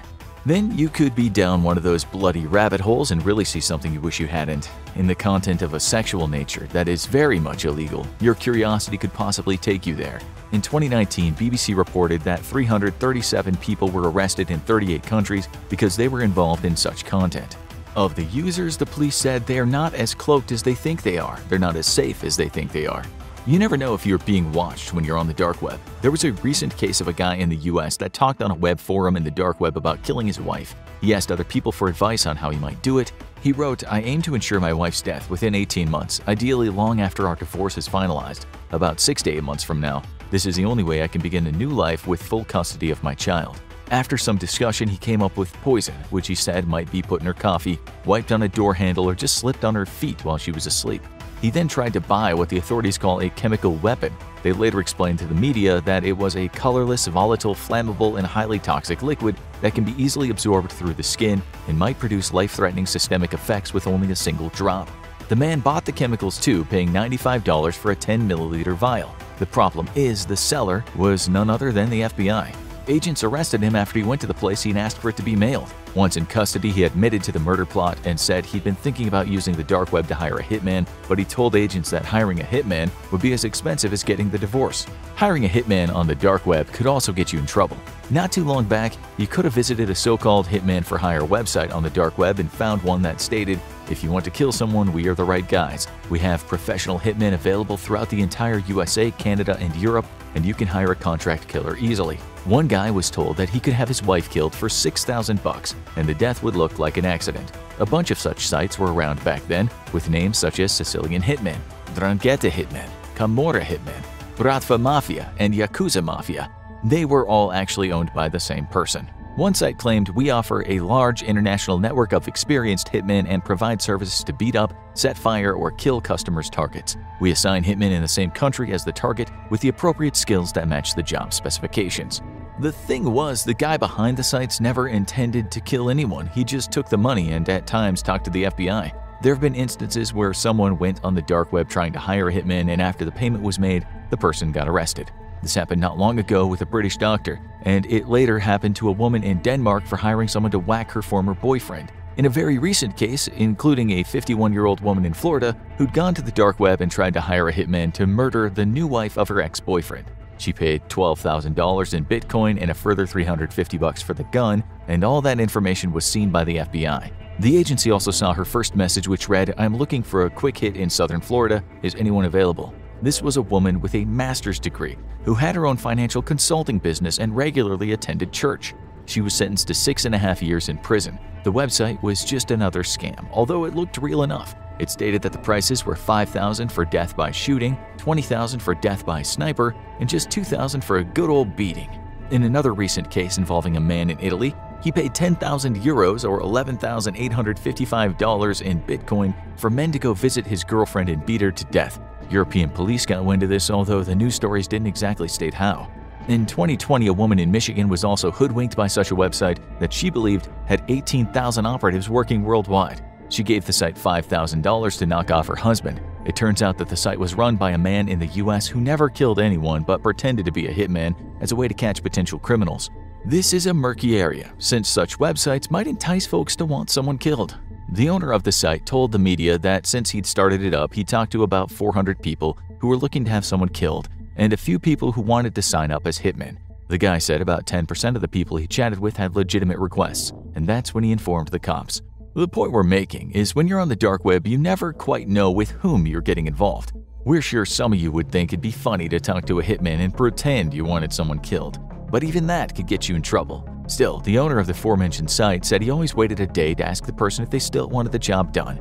If they did, he then got on the phone with law enforcement. Talking about one of his first cases, he told the media, "I get an email from a woman saying she needed 3 people murdered. A few hours later, she sent a second email with the names and addresses of the people she wanted killed. The woman was a British Canadian who said the people she wanted dead had stolen the inheritance she should have received from her father. The website owner added she wanted to get even. She was going to stop at nothing. I reached out to a friend who was a sergeant and said, "I think this lady is serious. Can we request a welfare check?" The friend notified Canadian authorities. She was eventually sent to prison for a few months for soliciting to commit murder. The website owner was proud, saying he helped save the lives of 3 people. Although you have to question if this woman would have had those killed, or in the end, just killed them herself. The web is full of these stories. One website claimed that it wouldn't just kill people but would torture them to death, although that would set the client back a whopping 50 grand. Painless poisoning was 42 grand. An acid attack, 4 grand, and crippling was $10,000. Not only are these sites scams, but even if a person doesn't get reported to the police, how will they ask for their money back? They don't even know who they've been talking to, and there's no way they can go to the cops about their missing money. These days, the newest hitman websites on the dark web tell people that there are all kinds of hitman scams out there, but they are the real deal. One site declared, "We can provide video proof of our services with timestamps." Again, such proof is not possible for fake services. Sometimes they'll go to great lengths to look real too, with one website going as far as hiring some dude to set a car on fire and film it just to show the potential client that he meant business. It was later found out that the guy who'd set the car on fire was a man in California who'd contacted the website and said he somehow wanted to get involved with the hitman business. The website in this case was called the Bessa Mafia. It was later talked about in the media after it was discovered that after a man had paid $6,000 to have his wife killed and it never happened, he then killed her himself. There is no shortage of spiders and crazy people on the dark web, which in general is why you ought to give it a wide berth. We can only find one instance where it's been proven that hitmen were hired on the dark web and actually went through with the murder. That was a case in Russia where 2 teenage boys killed a drug trafficker for a rival drug trafficker. In short, if you go to the dark web and try to hire someone to do something nasty for you, you'll likely just lose a lot of money and then end up in prison. Not long ago, you might have also met a British man named Matthew Falder, a person you could call the embodiment of evil. Using the name 666 Devil and Evil-Mind, this guy went on dark web forums and talked about all manner of disgusting things, usually involving young people. His thing was to lure people online into thinking he liked them, and then as time went on, he'd ask them to make very compromising videos of themselves. Since he was well-spoken and seemed sincere, people fell for it. Falder was very educated, holding a position as a geophysicist researcher at Birmingham University. Once he had his hands on the images or videos, he said that if the victims didn't pay him a whack of cash, he'd send the content to everyone they knew. In one message, he told a young victim that he would send the images to everyone on Facebook associated with your school and in letters to your parents and teachers, explaining with printouts of all the pictures that you will strip for money. Most of the victims were naive, and it wasn't that hard for a highly educated maniac to manipulate them. In some cases, he told them to film themselves licking toilet seats and eating dog food, after which he posted the content to his many fans on the dark web. He wrote in one post to those fans, "Glad you're all enjoying her suffering," and later, "I love blackmail, especially forcing someone met online to do things they don't want to for amusement." Imagine visiting websites where people like that post things. Imagine virtually befriending this person and not knowing what you were getting into. Another example of blackmail involved a man who wrote on Reddit that not long ago he tried to buy drugs on the dark web and had given an address only for him to receive a letter instead of the drugs. The letter stated, "Congrats, you bleep. You've been participating in illegal activities and we have our eye on you." The man didn't send any cash and the scammer was at best amateurish, but this is just another example of how when you go on the dark web, you're potentially making yourself vulnerable. One other thing some people go on the dark web to do is just pretend to be something they're not, as that in itself can be kind of exciting. These people sometimes roleplay very dark fantasies. This can also get you in trouble, never mind blackmailed if you meet the wrong person. You might have heard of the case of a New York City police officer who got the name the Cannibal Cop. His real name was Gilberto Valle. A few years ago, he was sentenced to a prison term for going on a website called Dark Fetish Net and talking about how he wanted to kill and eat women, including his own wife, the woman who eventually found those disturbing messages on his computer. He didn't just talk about it either, but he had a list of around 100 women whose names and addresses he had thanks to his job as a cop. One of his messages about his wife said that he wanted to let her bleed out, then butcher her while she hangs. It was a big case at the time because this guy really didn't seem like a killer at all. In court, he said his conversations on the forum were all about role-playing and he never intended for anyone to get hurt. He said in court, as time went on, more and more people wanted to do these role plays with me because I was really good. I kind of wanted to provide and be a little more graphic and not disappoint. Again, the competitive side of me came out. Valle wasn't using the dark web. This stuff was actually out in the open, but make no mistake, there are more people like him on the dark web, a lot more. He was eventually cleared and released from prison, but his case begs the question, just how much can you just talk about crimes online without falling foul of the law? Can you roleplay online or just mess about and get in trouble? We're guessing that some of our viewers would try this with friends just for fun, maybe to see who replied, and to understand the depravity of certain people online. You should probably give that a miss. In 2018, a man in the US went on the dark web and found a forum where he left this post. "I'd like to try cannibalism and see how it feels to take a life. If you'd be willing to let me kill you, and are in the US, preferably in the South, and can travel by car, contact me." His name was Alexander Nathan Barter, and at the time he was just 21 years old. First of all, yet again we're showing you what kind of people you might meet on the dark web.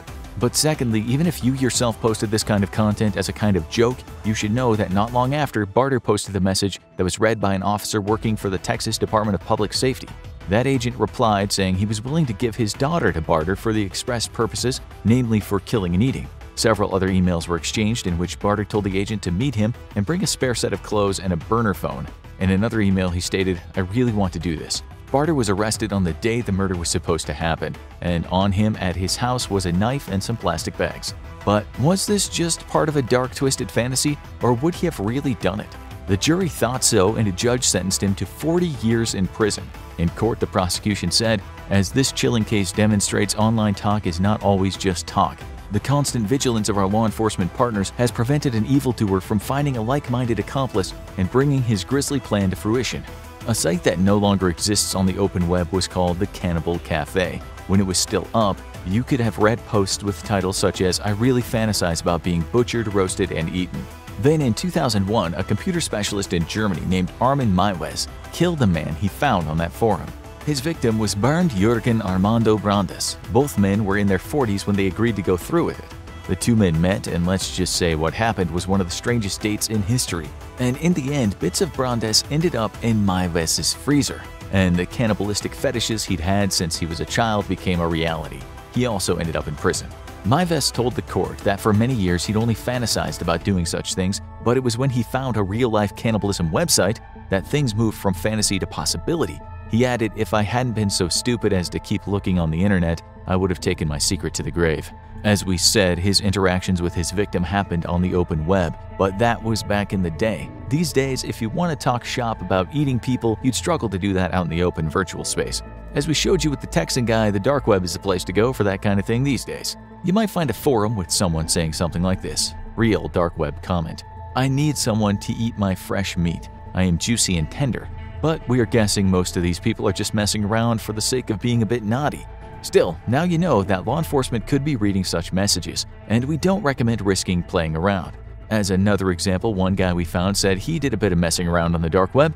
He later said on a forum, "I was trying to make a small explosive for a dumb little movie I was going to make with my friends. I found myself in the dark corners of the internet." One site in particular had a text document downloaded talking about how to sneak explosives past metal detectors. NSA is probably all over me right now. He could be right. There might not be any red rooms on the dark web or hitmen who will torture your ex to death or ghastly human experiments with homeless people, but there are certainly sexual deviants and torture fans only too happy to share content with you. There might be the odd person who wants to chat about eating human eyeballs with you.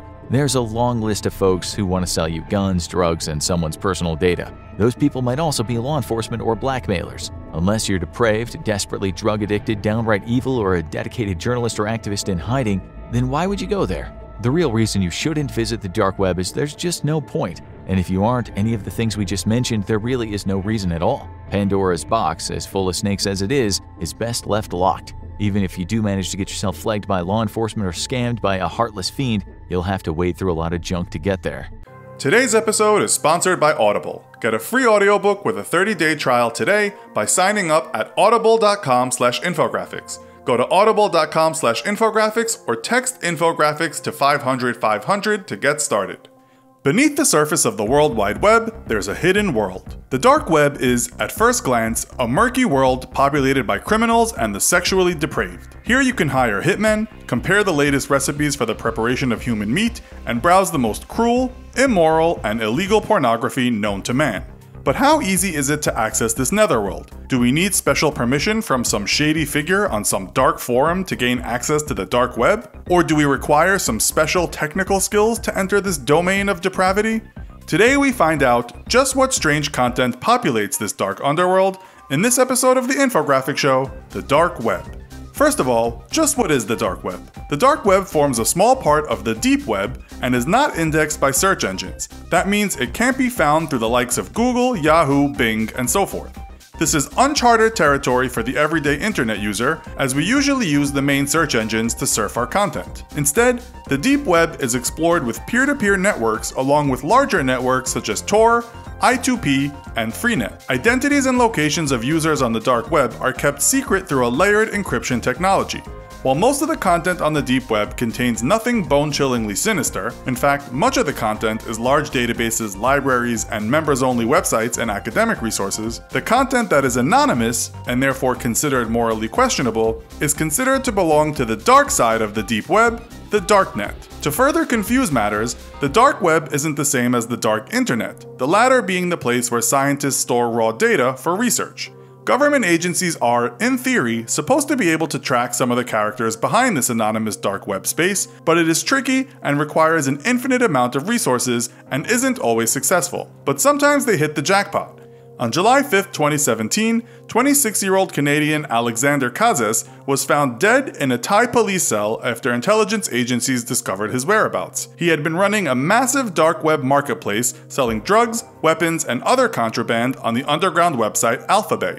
Kazes lived a life of luxury in Thailand, owning 3 houses and 4 cars, one of which was a Lamborghini. A computer expert/nerd who had amassed a fortune in Bitcoin, Kazes had his hand in the dark cookie jar when the law finally caught up with him. Rather than face extradition to a Western prison, Kazes chose to commit suicide in a Thai holding cell where he was found by local cops. So be warned, the dark web isn't for the faint of heart, and some of those who travel down there and make a living down there never, ever return. So let's take a trip down into the dark recesses of the internet. Grab a flashlight and follow us as we travel down into these black markets and seedy chat rooms. The darknet, as we found out, is a venue for illegal trade in drugs, weapons, and controlled animal products. But it is also a place where deviant criminals such as pedophiles and terrorists exchange gossip on forums. It is a dark and dirty place, and if you're thinking of taking a trip there, you better prepare to brush cyber shoulders with some of society's outcasts. Just when you think you've discovered the most morally repulsive website, another one pops up. A 2014 study carried out by the University of Portsmouth discovered that the most common content on Tor was child pornography. Other brands of sick content include animal porn and revenge porn, and perhaps even animal revenge porn. It is also a place for hackers to hang out. Groups such as Xdedic, Hack Forum, Trojan Forge, and The Real Deal meet up here, and in a strange twist of cyber fate, some of these groups have been known to target and uncover the pedophile groups who also hang out there. So in some instances, the dark web polices itself. Other questionable content to be found on the dark web include recipes for cooking human meat and sites to hire a hitman. Whether the sites offer practical services or are of a more entertainment nature is open to conjecture. You will also find political whistleblowing sites and cyber currency discussion sites.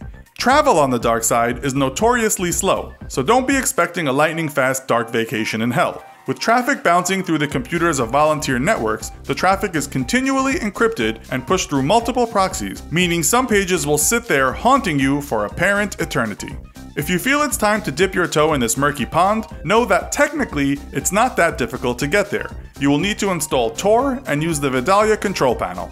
Some users recommend putting a strip of tape over your webcam to prevent dark eyes from watching you as you surf. A tinfoil hat is also optional. If you do travel down there to the dark side, be safe, and be warned that you may discover something even more disturbing than the things we already mentioned. You could be one click away from something that will change your perception of the world forever. It's late one night and you can't sleep. You toss and turn but can't seem to doze off. So you pull out your computer and head to some of your frequented online forums. You're on your favorite subreddit, r/infographic show, when suddenly a pop-up blocks your screen. The box is all black with red lettering. It reads, "Do you like the Red Room?" The Red Room, you think? What's that? You shrug and go to close the pop-up.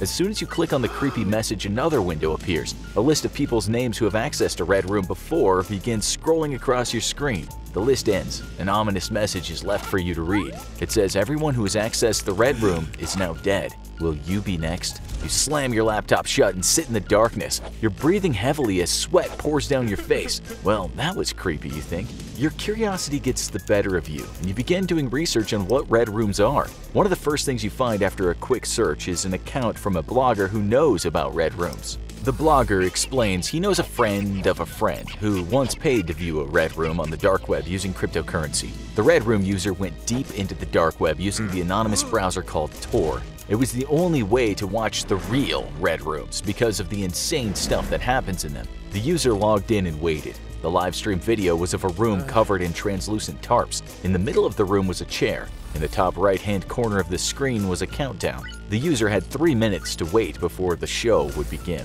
When the countdown got to 0, one of the tarps was pulled back. A tied-up man was escorted in by a hooded figure. The captive was secured in the chair, and the hooded figure left the room. He then came back with a pushcart piled high with tools and instruments of torture. The man tied to the chair began to scream and plead for mercy, but there was none to be had in the Red Room. The user was able to vote for different ways to torture the man. The executioner would read the messages and do it, but there was a catch. The user said that in order to suggest a torture, people watching the stream had to pay using untraceable cryptocurrency. The person with the highest payment got their torture of choice carried out. The user explained that this went on for around 20 minutes until someone made a monstrous donation to have the captive killed. The execution was carried out live on the Red Room video for all to see. You are a bit skeptical that something as horrible as torture and murder could be found on the internet. Also, this description, like every account of Red Rooms that you find, all happen to be second, third, or fourth-hand accounts. It seems like Red Rooms are tied to the dark web, yet when you do a quick Google search for Red Rooms, a bunch of sites come up. Yeah, they're all scams or old sites that no longer work, but they were relatively easy to find. This makes you think that people made up Red Rooms to scam others and it evolved into an urban legend. But the weird pop-up from earlier in the night still haunts you. You need to learn more.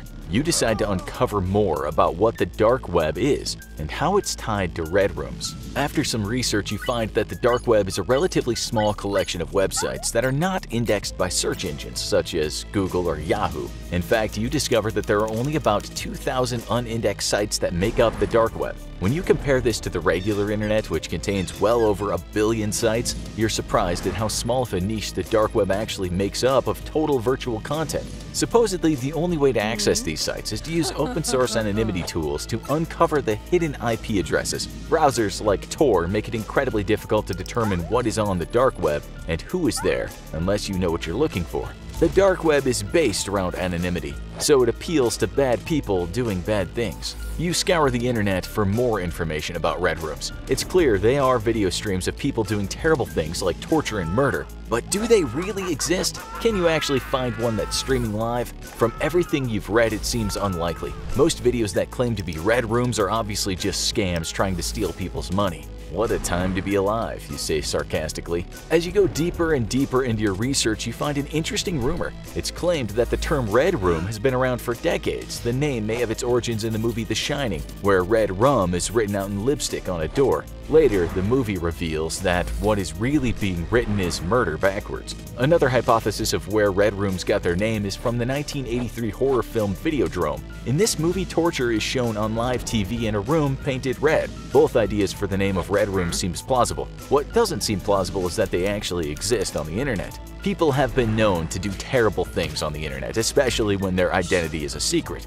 You don't have to go to the dark web to find websites geared toward racism, hate, and cybercrime. All of that can be found right on the regular internet. As you dive deeper into your research on the twisted world of the dark web, you come across a site that's claiming to be currently live streaming a red room. You're hesitant, but you need to know if it's real, so you click the link. It takes you to a video in progress. You think it's odd that a red room video would be easily accessible on the regular internet, but like so many others, your curiosity gets the better of you. The video in progress shows a woman being tortured by a man.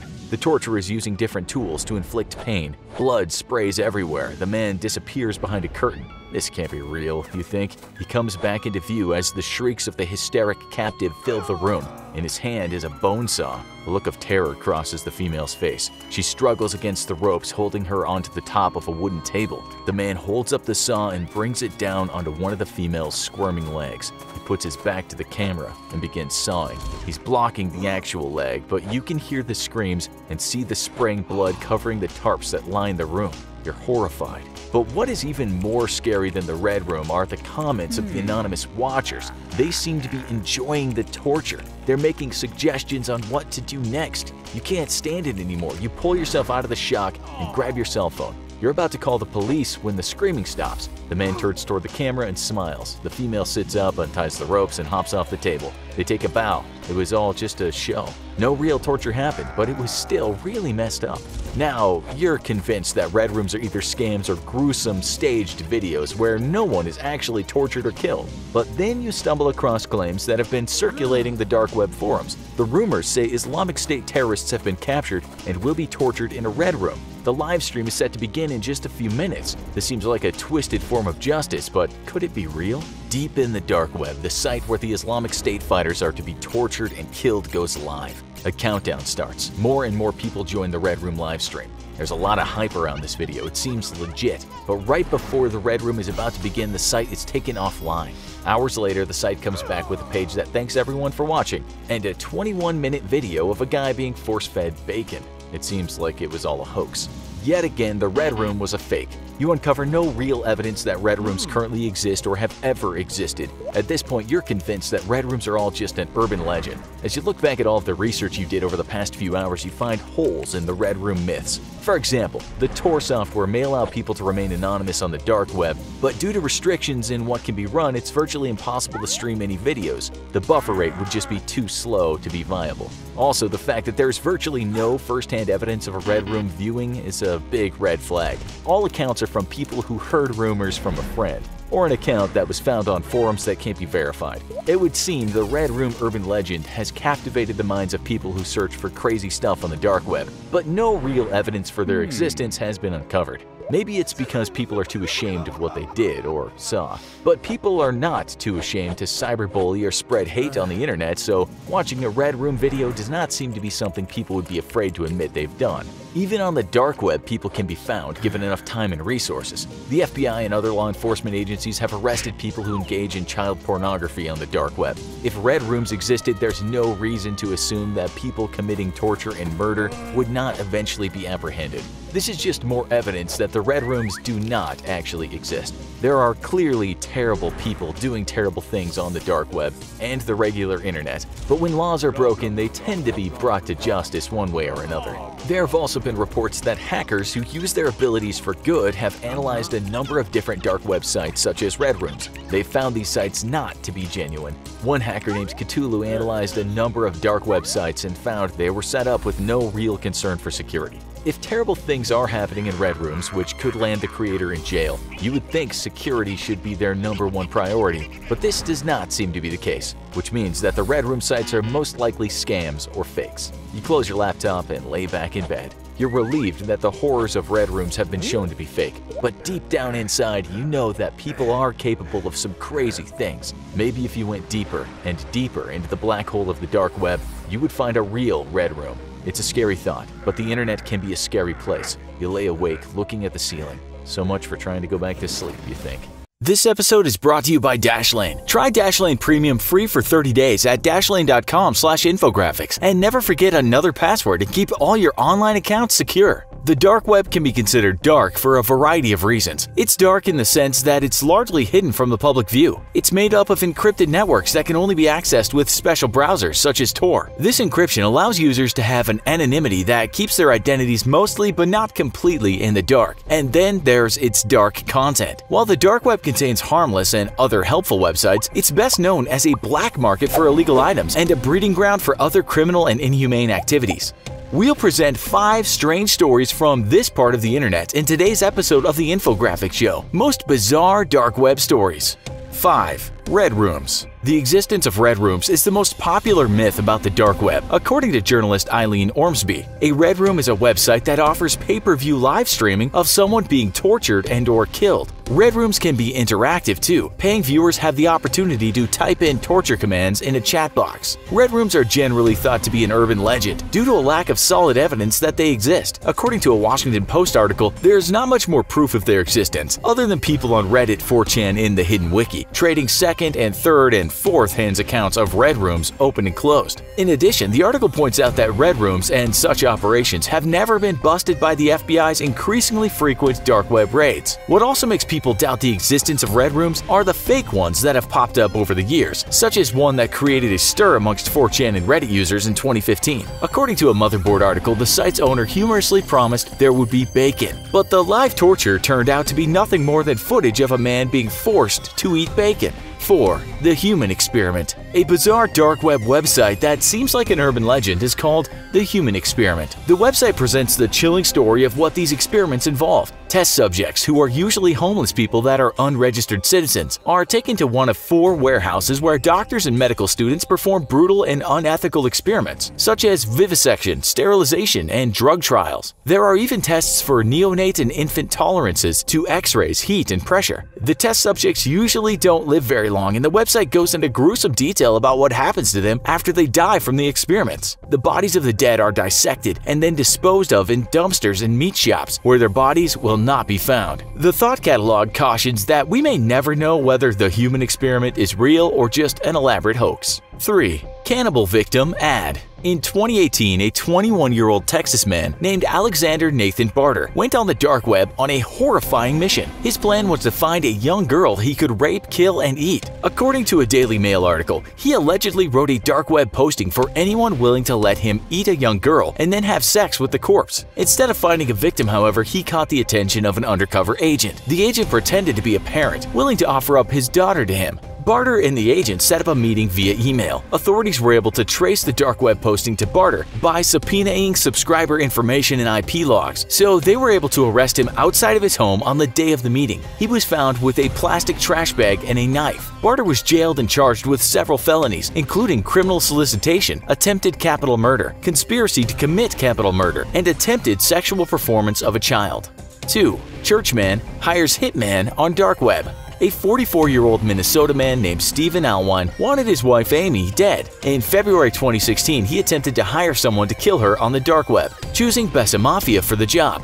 Months passed and Amy was still alive. According to Fox 9, the FBI eventually informed Stephen and Amy Allwine that agents had shut down a phony murder-for-hire operation on the so-called darknet called Bessa Mafia. They also learned that someone with the name Dog Day God had transferred $12,000 in untraceable Bitcoin in an attempt to hire a hitman to kill Amy, although some sources say the amount was $6,000. Despite this setback, Allwine would not give up. He came up with another plan to kill her. This time he would do it himself. A Washington Post article reports that he got a permit for a 9mm Springfield XDS handgun in August 2016. This didn't raise any suspicion because local law enforcement suggested they get increased security. It would be the same gun found near Amy's body on November 13, 2016. She died in her bedroom with a single gunshot wound to her head in what initially appeared to be a suicide. However, a growing body of evidence pointed to Stephen Allwine as her murderer. According to the Washington Post, there was physical evidence. For instance, there was no gunpowder and blood found on Amy's hands, but gunshot residue was found on Stephen's right hand. Another important piece of evidence from Amy Allwine's autopsy was the discovery of a large amount of scopolamine, a nausea treatment that can incapacitate someone who takes high doses. She had no prescription for the drug. Digital evidence linking Allwine to his wife's murder also emerged. Fox 9 reported that the computer forensic expert Mark Lanterman discovered a 34-digit Bitcoin address on Allwine's computer. Lanterman found it matched the same address obtained when FBI agents shut down Bessa Mafia, and apparently Allwine was dumb enough to purchase scopolamine under the same alias he used to hire the hit on his wife. A detective discovered Dog Day God also attempted to buy the anti-nausea drug scopolamine on a darknet site called Dream Market. In February 2018, Allwine was found guilty of his wife's murder and sentenced to life in prison, without the possibility of parole for his crime. Some of the circumstances leading Allwine to kill his wife are just as bizarre as the killing itself. Before the murder, Allwine was a church elder at the United Church of God in Cottage Grove, Minnesota. One of its church duties included acting as a marriage counselor to troubled couples in his congregation. After learning about the infamous adultery website Ashley Madison from his marriage counseling sessions, he ironically began using the service himself. According to the Washington Post, he allegedly had affairs with at least 2 women he met on the site. He wanted to end his marriage, but he had a high position in a conservative church that looked down upon divorce. In his twisted mind, killing Amy seemed to be the best solution to his problem.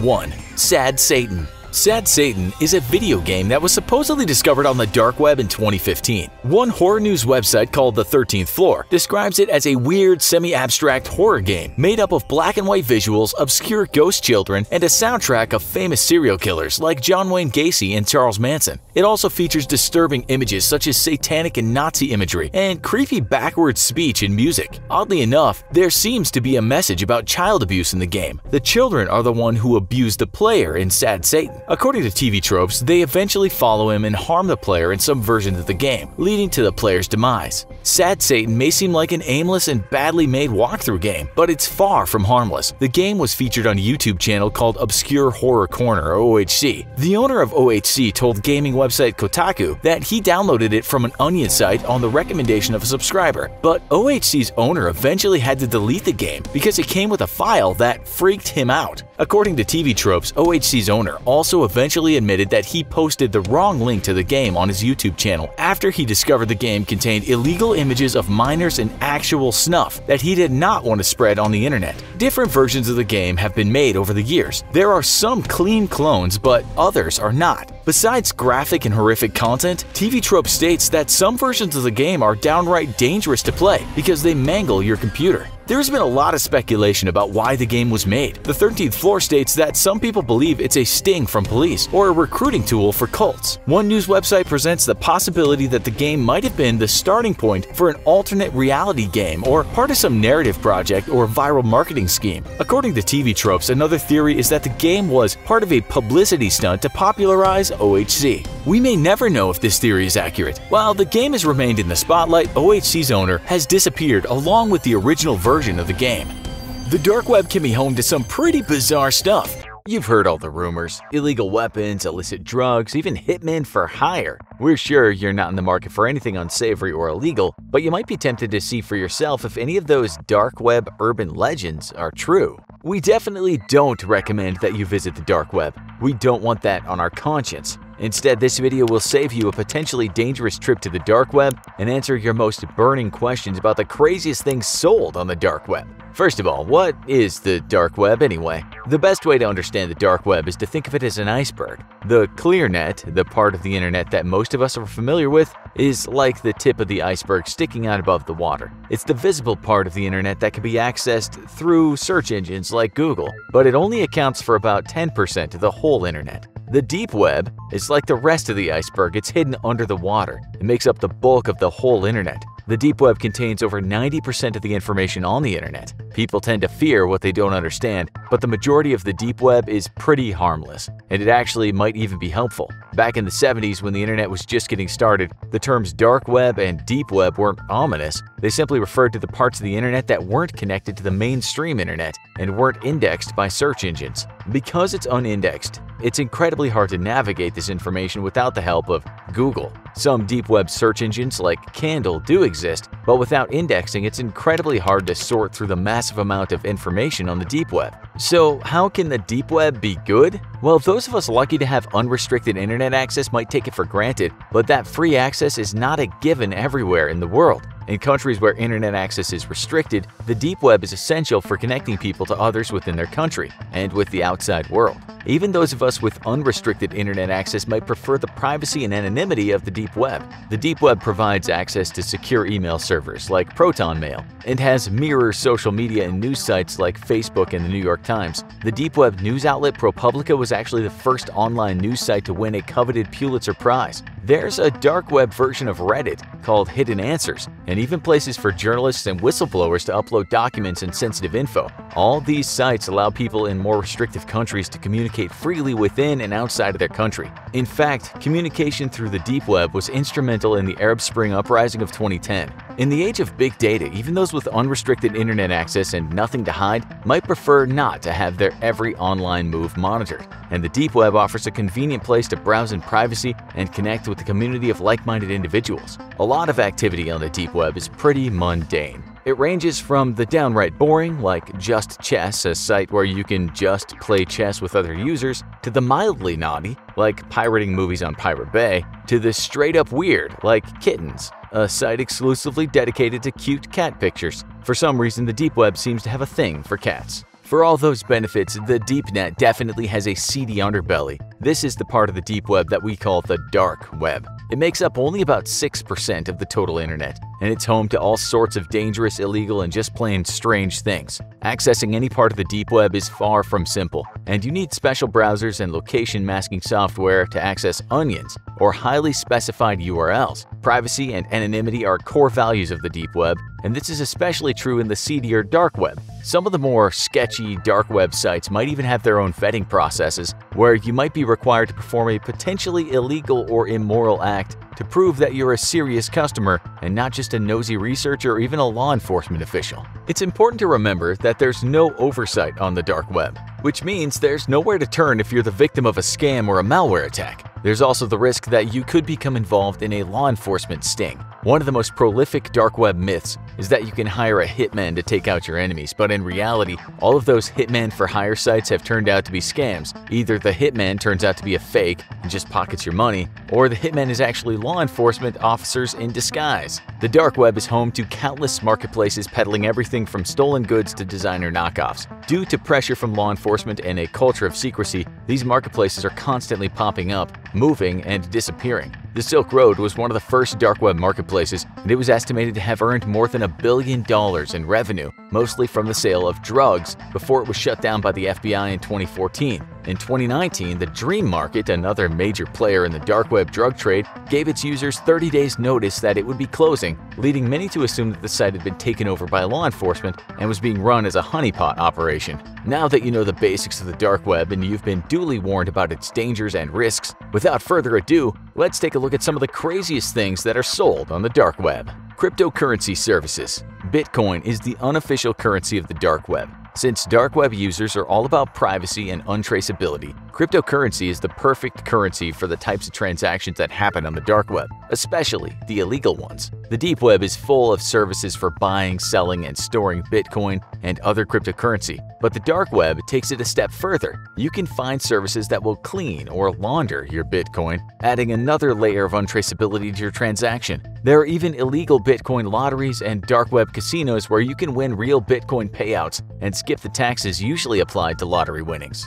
Fake documents. Probably one of the more tame things you can find on the dark web is a plethora of fake documents. You can get fake IDs, fake birth certificates, and of course, fake passports. There's even a site that purports to sell valid American citizenships. But perhaps the weirdest fake document you can get on the dark web? Fake college degrees. We guess that's one way to pad your resume. Illegal weapons. Weapons, especially guns, are one of the most popular items sold on the dark web. Although guns are easy to get in many countries like America, it's definitely not the case elsewhere in the world. Plus, you may not want your gun registered, so the dark web offers an additional layer of anonymity. And guns are just the beginning. You can buy all kinds of weapons like explosives and even uranium. Illicit drugs. Another mainstay of the dark web is a thriving market for drugs of all kinds. The dark web's drug market has come a long way from just being a sneaky way to buy weed. Now that marijuana is becoming legal in many places, people are turning to the dark web for the heavier stuff. Not only can you find all kinds of street drugs like cocaine and heroin, but there's now a huge market for fake pharmaceuticals. For years, a small operation in the UK was able to use dark web marketplaces to elude law enforcement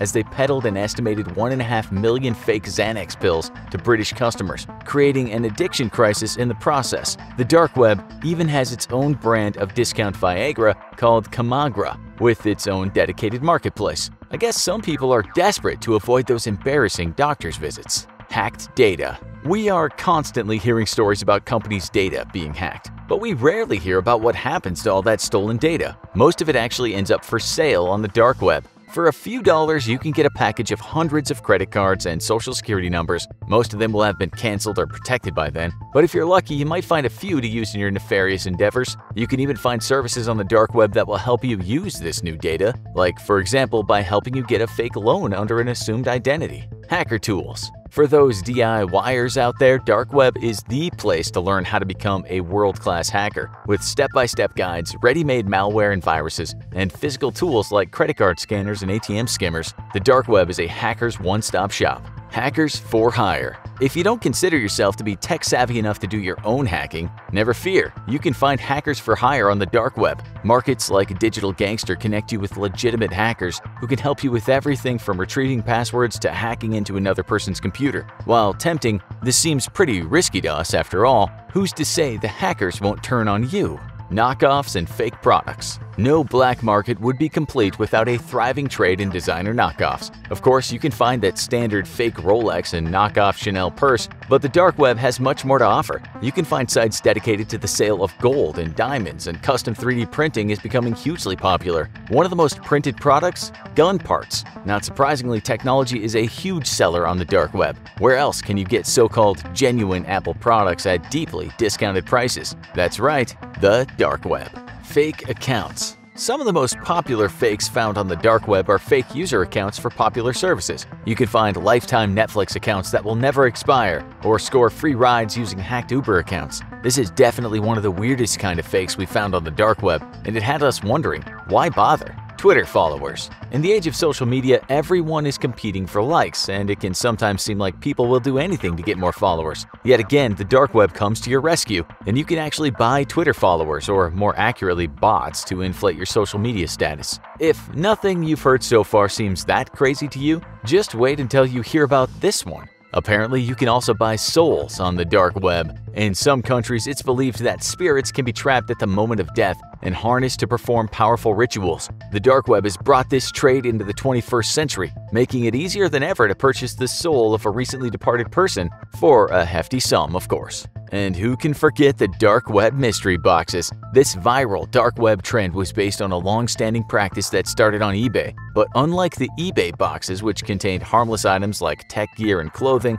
the mystery boxes from the dark web contained random and terrifying objects. like children's clothes, evil objects, and even items with what looked like blood on them. People fear what they don't understand. Most of the deep web is harmless and actually an important tool for free speech, but the dark web is the seedy underbelly of the deep web, and if you can think of it, someone is probably selling it on the dark web, including some illegal, immoral, and just plain crazy things. This episode is brought to you by Dashlane. Try Dashlane Premium free for 30 days at dashlane.com/infographics. And never forget another password and keep all your online accounts secure. If you've seen our previous shows on the dark web, you should know now what you can find there and how to find it. As you know, the dark web can be accessed through what's called the Tor browser. Once you're in, you should have complete anonymity, meaning no one can track your IP address. What kinds of things can you find there? Well, as you also likely know, the dark web is full of people selling illegal things such as drugs. But there have also been reports of people even hiring hitmen through the dark web. People might also go there just to talk to other people about their illness, their strange habits, their darkest secrets. Today, we're going to unravel something a little more mysterious. In this episode of the Infographics Show, can you really order a mystery box from the dark web? Let's first explain a phenomenon known as unboxing, as not all of you follow the same trends. Around a decade ago, people would appear on YouTube literally taking things out of boxes. This might just be people unboxing tech products and then explaining how that product works, reviewing it, playing around with it. This became such a hit that companies would soon start doing their own unboxing videos or sending their products to popular channels to be unboxed. It's not all about how-to videos though. One of the most popular channels is Ryan's Toy Review, in which a 7-year-old kid opens toys. Simple perhaps, but Forbes reported that this channel made in the region of $11 million in 2017. We bet you wish you'd have come up with that concept. But for some people, the thought of watching people take things out of the box and talk about what's inside is quite dull. But what if what was inside the box was a little more exciting than an iPhone iteration or a miniature plastic Tyrannosaurus Rex made in China? That's where today's focus comes in. You see, a new trend is people allegedly ordering mystery boxes from the dark web and then opening them up on YouTube or other video platforms. As you can imagine, what's inside is generally not suitable for 7-year-olds and often doesn't come with a digital personal assistant. The media tells us that in 2018, hundreds of YouTubers have been unboxing stuff they bought in marketplaces on the dark web, and millions of people have been tuning in. Just search for this on YouTube and you can find lots of videos, mostly containing young men expressing their shock while taking things out of boxes. "Oh my god, there's blood on it," one man says in a particular video while a car baby chair is being taken out of the box. The question is, how real is all this? Could you not just set that up from your own home using ketchup-bloodied props or bags of baking soda you bought from the brightly lit supermarket? The Australian media tells us that indeed people anonymously sell these boxes on the dark web, and they go for anything from $100 to $1,000. Those boxes have included girls' backpacks, bloodied screwdrivers, and at times they've even been empty. In another video on YouTube, one unboxer finds a note that reads, "Dear friend, life is a mystery, a very, very dirty mystery. At times you never know what you are touching or what you are leaving behind." He's then told to wear gloves while he opens the box, and he subsequently takes out the contents. Those contents are a bag of white powder, a tool with a biohazard sticker on it, and a CD. He plays the CD and he hears children's voices, through which he hears the sound of a voice saying, "I see you." Scary? Well, that depends on your disposition and perhaps if you can suspend belief, because maybe all of this is just fiction. But the fact is, if you have a look in the dark web, you can certainly find these mystery boxes. Have a look if you don't believe us. The fact this is possible is rather unnerving, given that the box is untraceable. There is likely a very small chance that something horrible could turn up in a box, rather than a Hello Kitty school bag. Mashable tells us this: although a lot of this may sound alarming, there's also a strong possibility that some of these unboxing videos are faked as means of getting views and obtaining ad revenue. Yep, Mashable, we think most people are aware of this. It seems fairly obvious to most of us that if someone really did buy one of these boxes on the dark web and then video the contents being opened, if those contents could lead to a criminal charge or at least start a criminal investigation, then that video would not appear on YouTube. Sometimes the opening of these boxes is called the Deep Web Challenge, but one must always be skeptical regarding how challenging the unboxing really is. Perhaps the biggest challenge is acting shocked, shamed, surprised, disconcerted, while making some creepy form of entertainment. Now we go over to Reddit, where one person writes this in the intro of a long piece of writing. I don't know why I didn't realize a clear majority of these videos are fake and staged for the scare factor, but I didn't. Lo and behold though, when he finally gets around to purchasing a box, he is shocked to find something that chills his bones. It's a book, he says, that contains photos of the house he grew up in. Each numbered page contains a Polaroid, photos of places, things, but one page, he says, contained a picture of a mask, handcuffs, a gag, and a bottle of some sort of drug, it looked like. He sees his own parents tied up, himself as a kid. Oh, and then he throws the book away and he sees a hooded figure looking through his window. It turned out by ordering this box, he got his parents killed.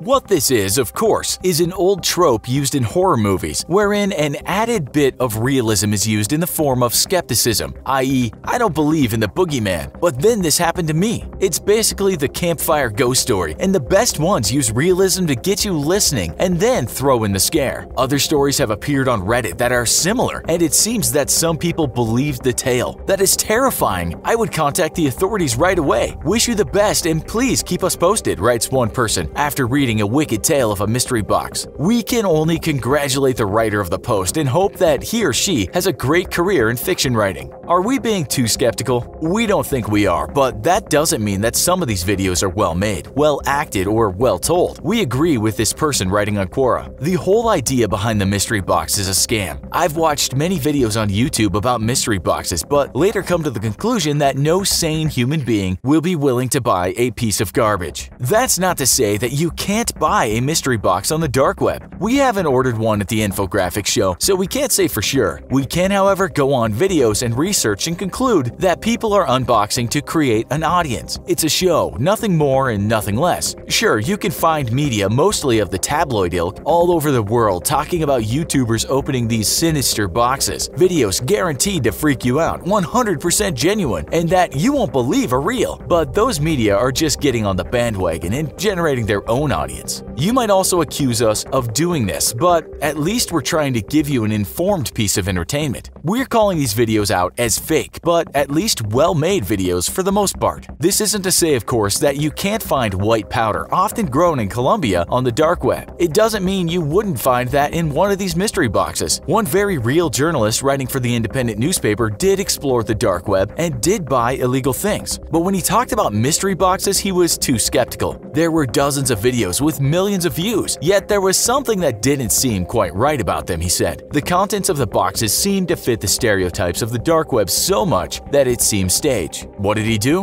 Well, he tried to order a mystery box, of course. Finding one wasn't that easy, and he had to do a lot of searching. He writes that he finally found one trusted vendor willing to sell him a mystery box. He not only sees that others that had bought such a box gave them a thumbs down, but the seller wanted around $1,500 for the box he wanted. That's a bit out of the price range for a journalist, so he asked the advice of someone who has written 2 books about the dark web and has spent years going through it to see what she could find. Her name is Eileen Ormsby, and a quick search will show you that she is certainly an expert on the dark web. This is what she said to the journalists. Mystery boxes are just silly. The ones on YouTube are primarily total hoaxes invented by the YouTubers themselves for the clicks. She did add, though, that now such boxes are popular, no doubt someone is taking advantage of that and selling them, but they're just full of junk. They don't contain murder weapons or possessed dolls. It's all just a great big hoax, as we said. During her investigations into the dark web that lasted years, she failed to find many of the gruesome things that supposedly exist in this place. While arrests have been made of people doing horrid things in the dark web, it's not something all over the dark web as we're sometimes led to believe. As for mystery boxes, the only mystery to us is how some people believe these videos are real.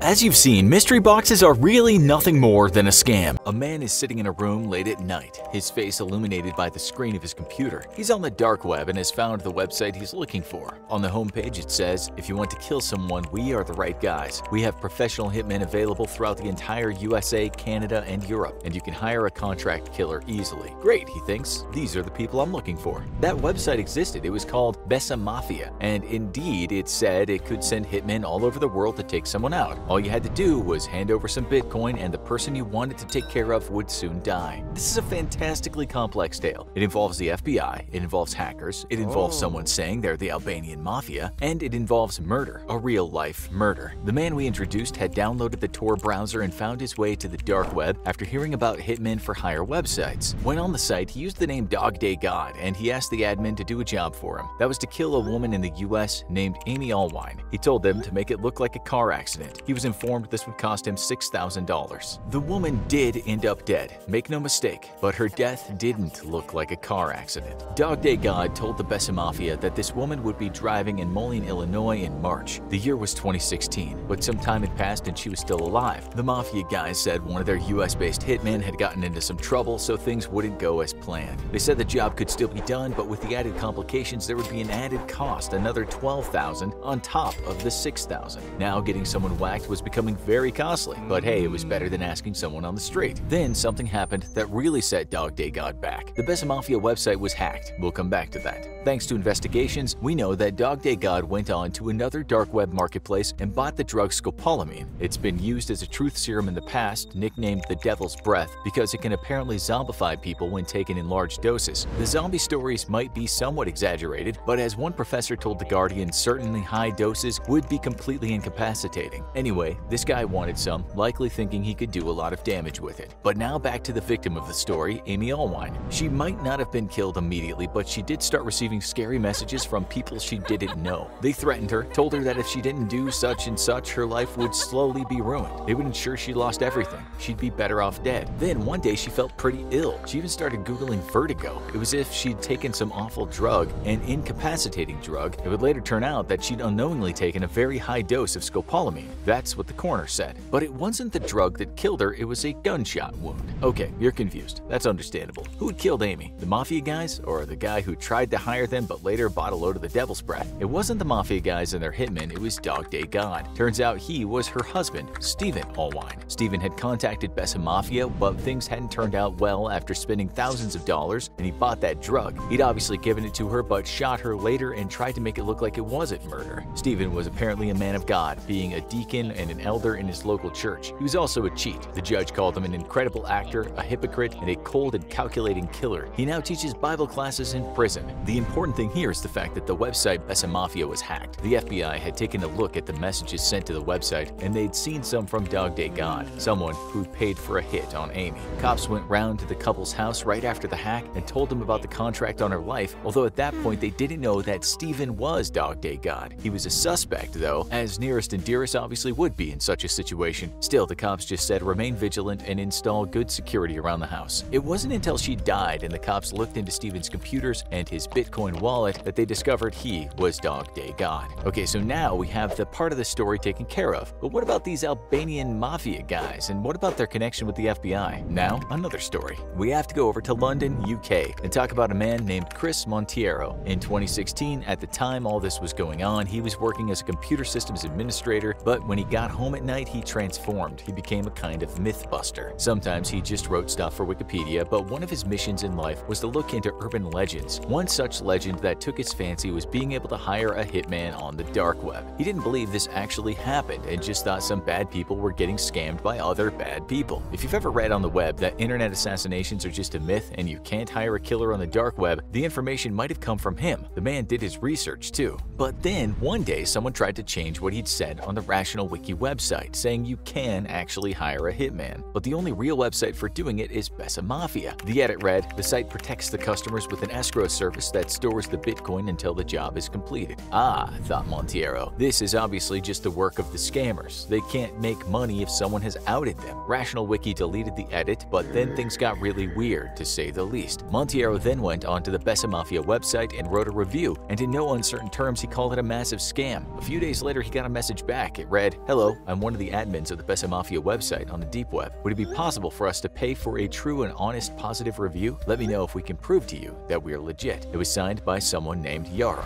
Later, Monteiro received another message. It read, we are open to suggestions. We will do our best to make it the best marketplace focusing on body harm revenge and property destruction. But get this, Yara told Monteiro to put his money where his mouth was. He said, if you don't believe we're real, pay us some cash and wait. The person you've chosen for us to beat up will be beaten up. Damn, thought Monteiro. Monteiro. Then, after some more back and forth, he received a video clip. It showed someone holding up a piece of paper that read "Gang member for Bessa Mafia on Deep Web." Then the person blew up a car. No kidding, it was real. He later said, "I started questioning myself. Had I bleeped off a criminal organization? What the bleep had I gotten myself into?" Still, before you get too excited, with the help of British cops, now he thought he had to go to them, the firestarter was tracked back to California. It seems this person wasn't Bessa Mafia at all, but some dude in California that just wanted to get involved. Monteiro didn't give up there. He created an account with the Bessa Mafia website saying his name was Bodie McBoatface. He wrote to the admin stating that he wanted someone taken out. That man was none other than Bob the Builder. If you don't know, this is a children's TV character in the UK. Monteiro was a smart guy, is a smart guy. He's not been whacked as of the time of writing. But communicating with the website, he managed to exploit a vulnerability that made it possible for him to download all of Bessa Mafia's message database. It had all the names of the people that had contacted it. What a massive pot of gold he had just found. He subsequently reported what he'd seen online, saying the site was a scam. No one actually ever died, he said, although people did pay for that to be done. People from all over the world had written to Bessa Mafia and said they wanted someone to be taken out. We don't need to tell you that such information is pretty useful to law enforcement. The messages seem to show the same thing quite often. Yura could do the job, but things usually went wrong, and that would involve more costs like what happened to Dog Day God. Some people asked for a refund when the job was never done, others just gave up, and Yura became a fairly wealthy man, for an internet scammer at least. Yura might have also been a woman, that's up for debate. It turned out that the one guy that had written to Yura saying he wanted to become a hired assassin. The message read, "I am broke, of course. I am looking for quick cash. I have military training, US Navy." Yura said he wasn't hiring at the moment, but asked if the guy could do something else in the meantime. That was to make a video of himself blowing up a car. This was the car video sent to Monteiro. But then Yura said, "Can you also get yourself a fake gun and start acting out fake murders?" Guess what? Videos on the web surfaced of such things. This was all part of Yura's plan to make Bessa Mafia look like the real deal. You can't blame Yura for his effort. He even went as far to hire SEO experts to ensure Bessa Mafia ranked high in searches. While this is all very amusing, you have to remember that there is a very serious aspect to what went on. People were trying to hire hitmen to kill people. As Monteiro told Wired magazine, maybe Yura was just a scammer, but the clients in this case were some really bad people. The messages at times were from trolls, as could be expected, but most of them were legitimate. One guy said he wanted his wife's secret lover killed. He said he'd donate his own organs if he could get a discount. He then asked, once the hit was done, could his wife be smuggled into Saudi Arabia? Another person from the Netherlands asked for a guy to be mowed down on his bicycle. He gave details about where the guy cycled. This was serious stuff. In the meantime, Yura tried to assure people reading his website that he was not a scammer and things were going fine. He wrote, "We are not a scam. There are no Bitcoin lost. Our website got hacked, but hackers only got information about some users." Those messages showed many details. Some users didn't ask for someone to be killed, but merely beaten up. Others asked for someone to be mutilated, but some went the whole way. Murder usually cost anywhere between $5,000 and $200,000, but there were additional costs for making it look like an accident. Having someone beat up was just $500 and setting a car on fire was $1,000. While Monteiro had told people this was all a big scam, many folks out there believed it was real. Someone wrote on the website, "I saw they also have hitmen who do murder for hire," and was astonished to see that the price was very low, only $5,000. In a thread on Quora, other so-called experts said Bessa Mafia was 100% legit. By this time, Monteiro was showing British cops what he had found. He showed them one message from a guy named Dog Day God. The message showed he told Yura that he first said, "Please kill her and make it look like a hit and run." Then he said, "Well, a traffic collision while she's driving would do just fine." When he got more desperate, he said, "Just do it any way you want. Shoot her if necessary or burn the house down." The same house where he read his Bible. One message he sent read, "I need this bleep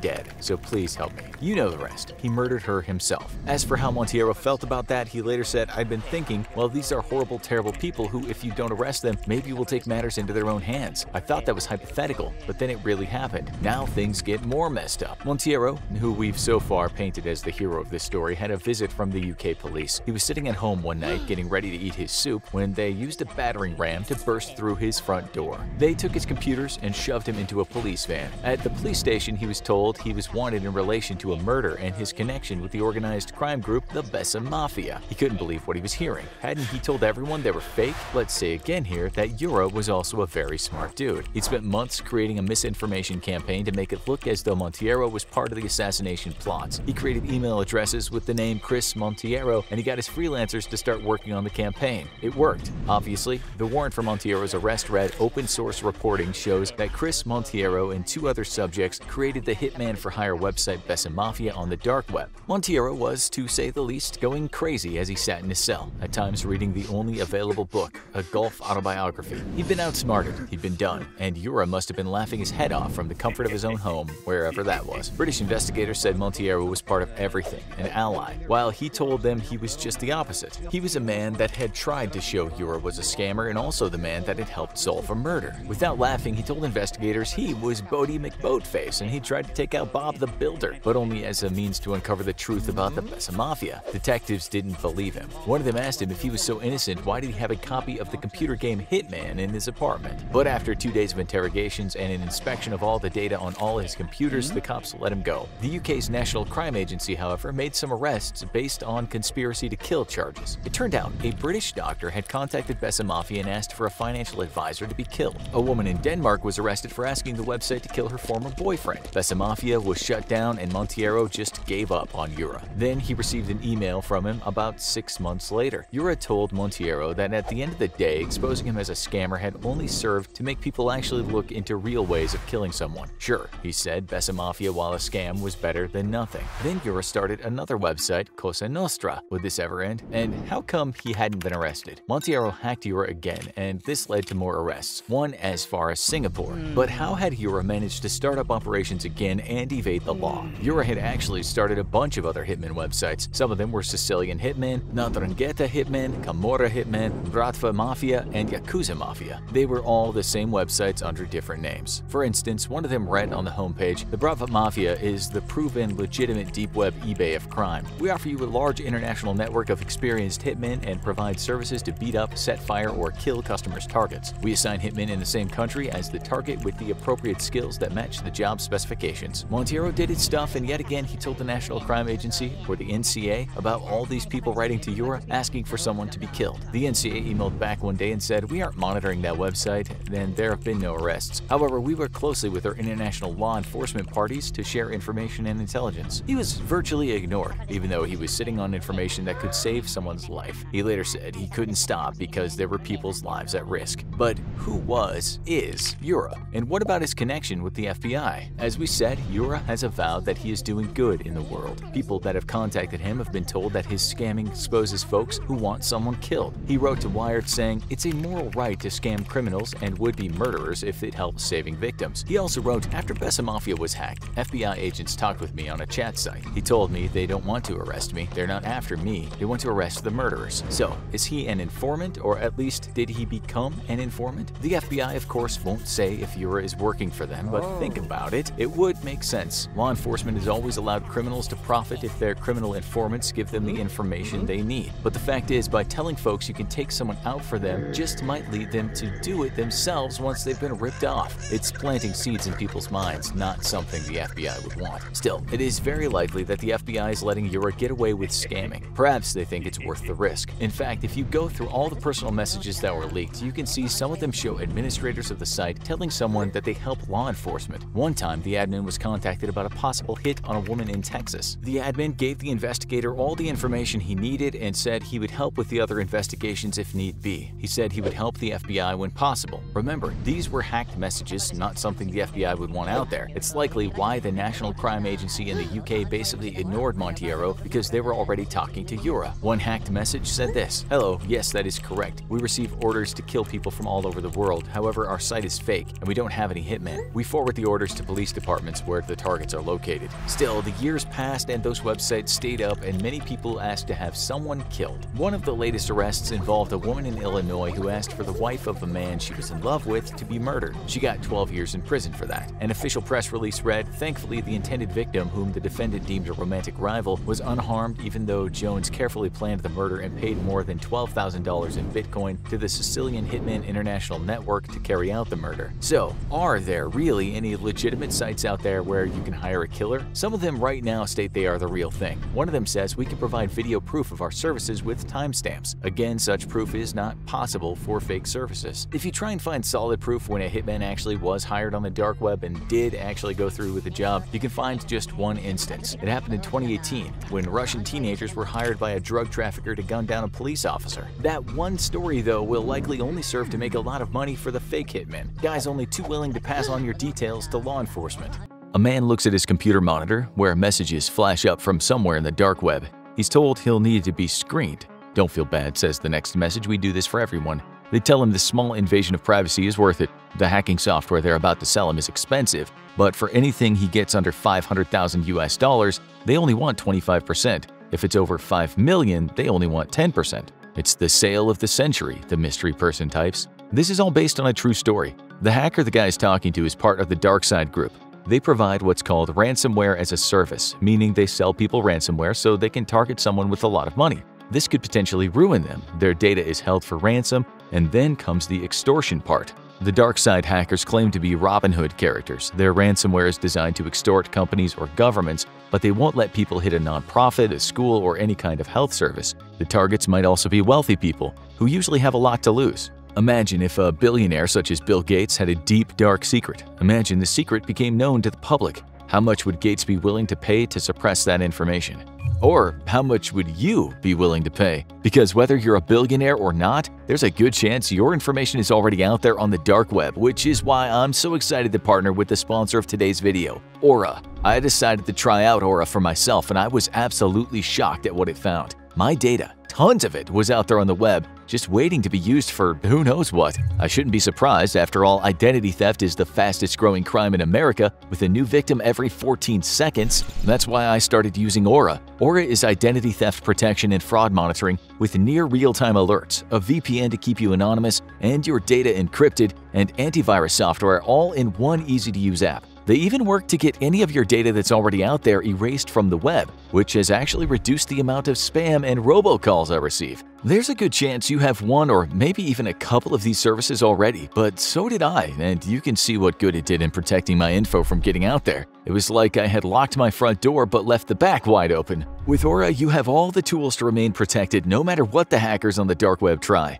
So start protecting yourself and your family from identity theft right now by going to aura.com/infographics. If you sign up using my link, Aura will give you a free 2-week trial, so you can see for yourself how many times Aura finds your personal info on the dark web. DarkSide isn't showing off when they say they only want 10% of anything over $5 million. $5 million isn't unheard of in the world of ransomware attacks. You could potentially bring down a company like Apple with such an attack. Certainly if you've managed to lock the company out of its own files and you're threatening to delete them. DarkSide is still around. In 2021, they targeted an oil pipeline company in the US called Colonial Pipeline. They took control of the operations, which was devastating for the company. About 45% of all the fuel used on the East Coast goes through this pipeline. The hacker said, "Give us 75 Bitcoin or 4.4 million and we'll give you your system back." They were paid within a few hours. Hackers often ask for cryptocurrency because it's harder to trace, especially if the hackers have taken extra precautions and anonymized the exchange. In some cases, they might even have hacked someone's bank account,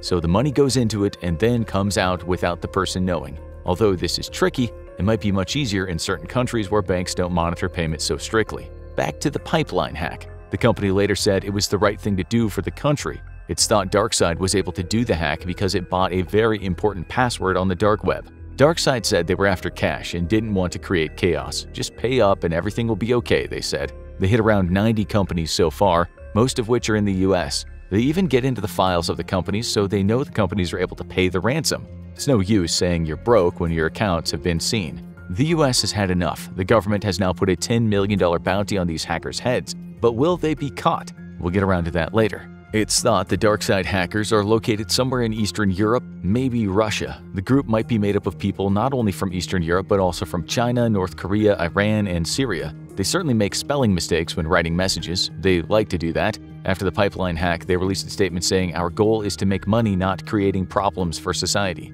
You might now be thinking, released in a statement? If they can release statements, surely they can be found. The news agency Reuters even sent messages to DarkSide's website. If that's possible, surely they can't remain hidden for long. The short answer is they can, they might, or perhaps they will. They're not alone in doing what they do. The BBC recently reported that Russian authorities had arrested hackers in Russia who went by the name of REvil. They also used ransomware to extort large amounts of money. When they were arrested, the Russian cops found over $4 million in cash and about $440,000 in Bitcoin. They also seized 20 premium cars. It's said the gang was prolific, in some cases involving rich people. Perhaps the police were never even called. In some attacks, the authorities were not even contacted. After all, if Bill Gates did have a deep dark secret, he wouldn't exactly want it to be known to everyone. That's the beauty of hacking scoundrels. We're not saying Gates is, we're just using him as an example because conspiracy theorists think he's up to no good. But if you do hack a real scoundrel like robbing a drug dealer, the cops are usually not brought in. Perfect. Game, set, and match hackers. It could even happen to you if you had enough cash to attract hackers. One day you might wake up to discover you're locked out of all your devices. You might just think you have some kind of hardware problem. Then your computer might flash up the words "you've been hacked." This is exactly what happened recently to a man in Australia. His computers went down, and then the message flashed up. Oh, Jesus, he thought. In his case, the hackers wanted $15 million. They got into his systems and encrypted everything, meaning they owned the key to all his data. They said, if you pay us, we'll give you the encryption key and be gone straight away. This guy had security too, but obviously not enough. This kind of cybercriminality is now a huge global issue. People and companies pay millions in ransom these days. The gangs of lore have moved on from the bloody streets. Cybercrime is a damn sight easier than the old-school kidnapping of a rich person's daughter. No one gets hurt these days, physically at least. No thumbs and pinky fingers need be sent through the post. The crimes are bloodless, but such financial crimes are what governments hate the most. Kill a neighbor? Sure, get 10 years. Steal from a bank or corporation? Expect to be burned on the proverbial stake. What's even more disturbing is within this fairly new criminal enterprise, as we said, there is ransomware as a service. Anyone wandering around the dark web is a potential hacker. Just imagine it. Some kid is looking to invest some money, and instead of gambling on the stock market or betting on housing prices to go up, he can earn a cool few $100,000 from buying some ransomware from a complete stranger. We're sure you all know what the dark web is. If not, we're about to explain the concept. You have the web you're using right now, which is the regular internet. Then you have the deep web, which are networks such as what you might use at work. You can't just log on to other networks, they're private. Your email is private. No one can search for it, it's hidden deep, man. And then there's the dark web. This can only be accessed with certain browsers such as the Tor browser. It uses something called onion routing. We won't go into all the technical stuff today. All you need to know is that the onion is called that because it has layers. That means the user can't be found. Their data is anonymized, which means removing all the identifying information. In the dark web, you're a ghost.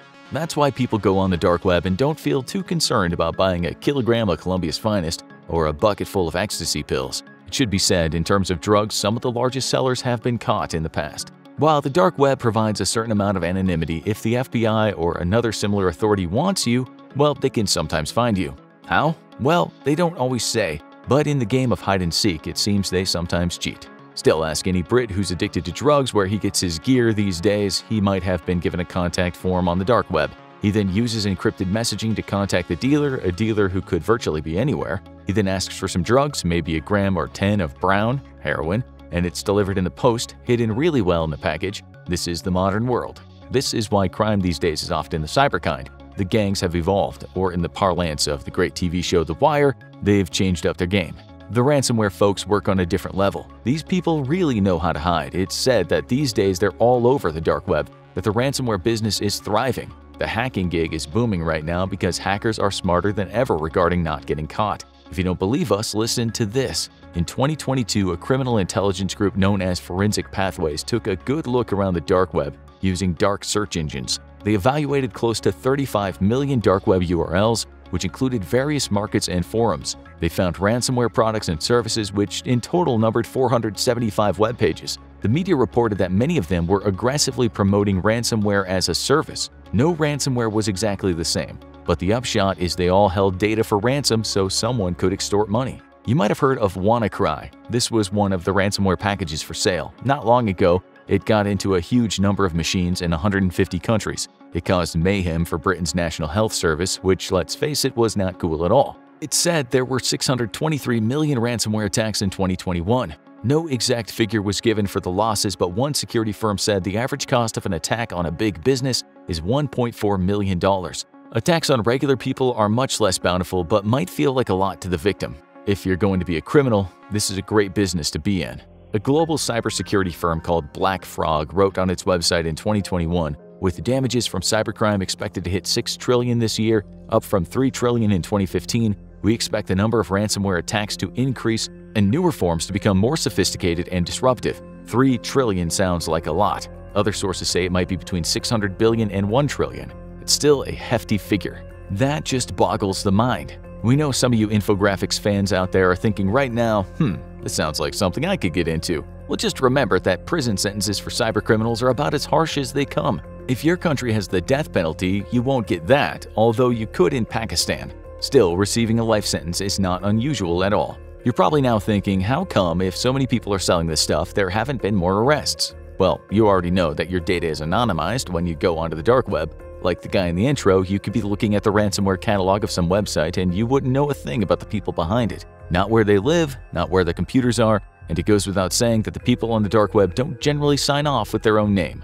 That's where forensics comes in. Forensics is basically the science of trying to figure out who the criminals are. So with the dark web, forensic officers will try to link the messages or websites to the actual people. You already know that it's hard since the dark side crew is still in business, but you know it's not impossible because the Russian evil guys are locked up.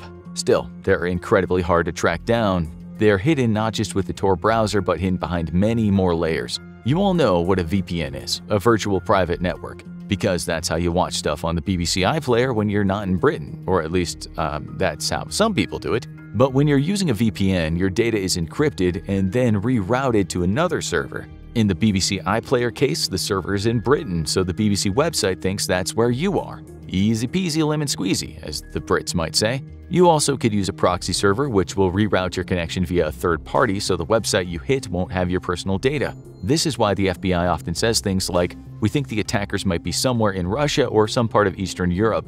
They might know that not just from following digital tracks, but from some other forensic evidence regarding names, language, etc. Just like when the cops are looking for serial killers, criminal profilers can also draw up profiles for hackers. If they're clever, they don't leave a digital footprint at all. Not just when they're selling ransomware on the dark web, but also when they're manually executing an attack. Maybe the guy who bought that ransomware at the start of the show wasn't just using Tor and a VPN when he talked to the criminals, but he later protected himself when he attacked his victim. He was in and out and gone, and it was as if he'd never been there. Reminds us of some of the dialogue in the movie The Usual Suspects. That was his power. The greatest trick the devil ever pulled was convincing the world he didn't exist, and like that, poof, he's gone. The greatest trick a hacker ever played was convincing his victim he didn't exist. And as we've shown you, it doesn't take a genius to hide. The genius part is writing the program that performs the attack, which brings us to something else. Hackers might also hijack something called an RDP session. If you don't know already, sometimes you might have an issue with your computer, so you have to allow someone to get onto your computer remotely. Sometimes with Microsoft, the folks who start using your computer are as far away as India. When someone does this for the first time, watching them open and close files from halfway across the world while you're sitting there feeling exposed can be unnerving. It's like that office management training activity where you have to trust people to catch you when you fall backward. In the end, he tells you the session is done, you get the message that the session is over, relief, you can go to bed. But what if someone can unlock a locked, closed session while you're fast asleep? It's happened in the past. Think about it, if the guy in India can take over your computer, surely there are ways for hackers to do the same. In other cases of hacking, it might be possible to hack a website and use its server from which to launch an attack. Pure, unadulterated anonymity. With ransomware, they might get information by sending you a dodgy file. It's a virus, it's malicious, but you can't resist opening things. It might come from anywhere. A video file might say, "OMG, watch this, it's crazy." And you, well, OMG always gets you. When you open the file, you impetuous fool, a malicious software gets into your machine. It might wait until your computer is dormant to infect your drives, shared drives, servers, attached computers, and other systems. This is why you should never open a file without knowing what it is, even if it seems that a buddy just sent it to you through email or a messenger. The hackers have just hacked his email or gotten access to his messenger. It happens all the time. Some people will do stuff like answer a question on a Facebook page which asks them what their dog's name was when they were a kid. Sometimes they're just harmless ways to promote companies, but sometimes hackers can use that information. It's called phishing. Stay well away from putting anything personal online, especially when you don't even know who you're communicating with. So don't open mystery files. If they're sent by a friend, contact him or her and ask if they've sent it. And don't go talking about yourself in comment boxes of groups you don't know on Facebook. Obviously, big companies and people like Bill Gates have amazing security, but humans are humans, and they sometimes make errors. You can have the best security in the world and a staff member who puts his pet's name on Facebook. In that pipeline attack, it's thought the hackers got a VPN password from one of the staff. As we told you, it's very hard to catch hackers, but as you know, it does happen. Take, for instance, a guy named Eric Owen Marquez. He was offering hosting capabilities on the dark web for a long time. He hosted websites for drugs, hacking, and money laundering, and websites where people posted lots and lots of illegal images. So, how did they break his anonymity? It's not exactly known because the FBI, it seems, didn't want to talk about it. Marquez himself said he thought it was the hackers who worked for NASA. Remember, many hackers end up working for the other team. If you can beat them, join them and ask for lots of money. The Electronic Frontier Foundation, a civil liberties group, said, "It does a disservice to our criminal justice system when the government hides techniques of investigation from public and criminal defendants. They accuse the government of using illegal methods to catch Marquez." You might think, well, that seems fair. But as we know from Edward Snowden, the government can sometimes be blamed for using tentacles to go places they have no right to go. Nonetheless, cybercrime is getting out of hand. It's thought the government these days manages to arrest only about 5% of the criminals. Maybe crime does pay. Ask any old-school gangster or a common drug dealer about the chances of getting caught. They'll tell you that in the end, everyone gets caught, or they die. It's one or the other. But that's not always the case with cybercrime.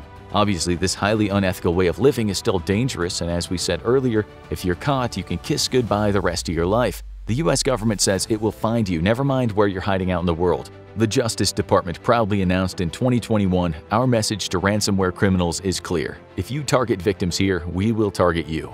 Identity theft, corporate secrets, free speech activists, murder. The dark web is lurking right under your nose, and you'll be amazed about the things found there that the government doesn't want you to know about. But what is the dark web? Most of you filthy casuals spend your whole lives on the internet, where you can get access to about 1.7 billion websites with a simple .com address. If you were to try to browse every single website, it would probably take several lifetimes. But these websites only account for about 7 to 10% of the total internet. The surface web, as it's known to anyone who's actually cool, is where you've lived your entire digital life, likely completely unaware you were standing on the tip of a very, very large iceberg. Normal websites are accessible either directly with a .com address or through a search engine. When you Google something like Babylon 5 versus Battlestar Galactica, who would win? A search engine crawls through the millions upon millions of websites to find related results, which get indexed for future reference and then provided to you on your computer screen. However, directly beneath the World Wide Web are what basically are huge repositories of information which you can't normally navigate directly yourself. Think of it like a massive basement for storage. This is known as the deep web. Underneath that, you have the dark web, which is basically a wild west of internet. This is the place a normal browser can't access, and while it exists alongside the normal web, it requires special tools to access, and often pre-existing knowledge of how to navigate to the specific content you're looking for. While dark web search engines exist, you're not going to find the vast majority of what lurks below without a direct invitation. So, what kind of things can you find lurking in the murkiest depths of the internet? The answer might surprise you. The first and most popular illegal item on the dark web is, by a stretch, drugs. The dark web is one of the best options for buying drugs available to users today. You can find almost any illegal substance your heart desires on the dark web, all deliverable right to your door. But how does it work? Surprisingly easy. First, you navigate to your favorite dark web drug marketplace. There used to be either Alpha Bay or Silk Road, though both have been shut down.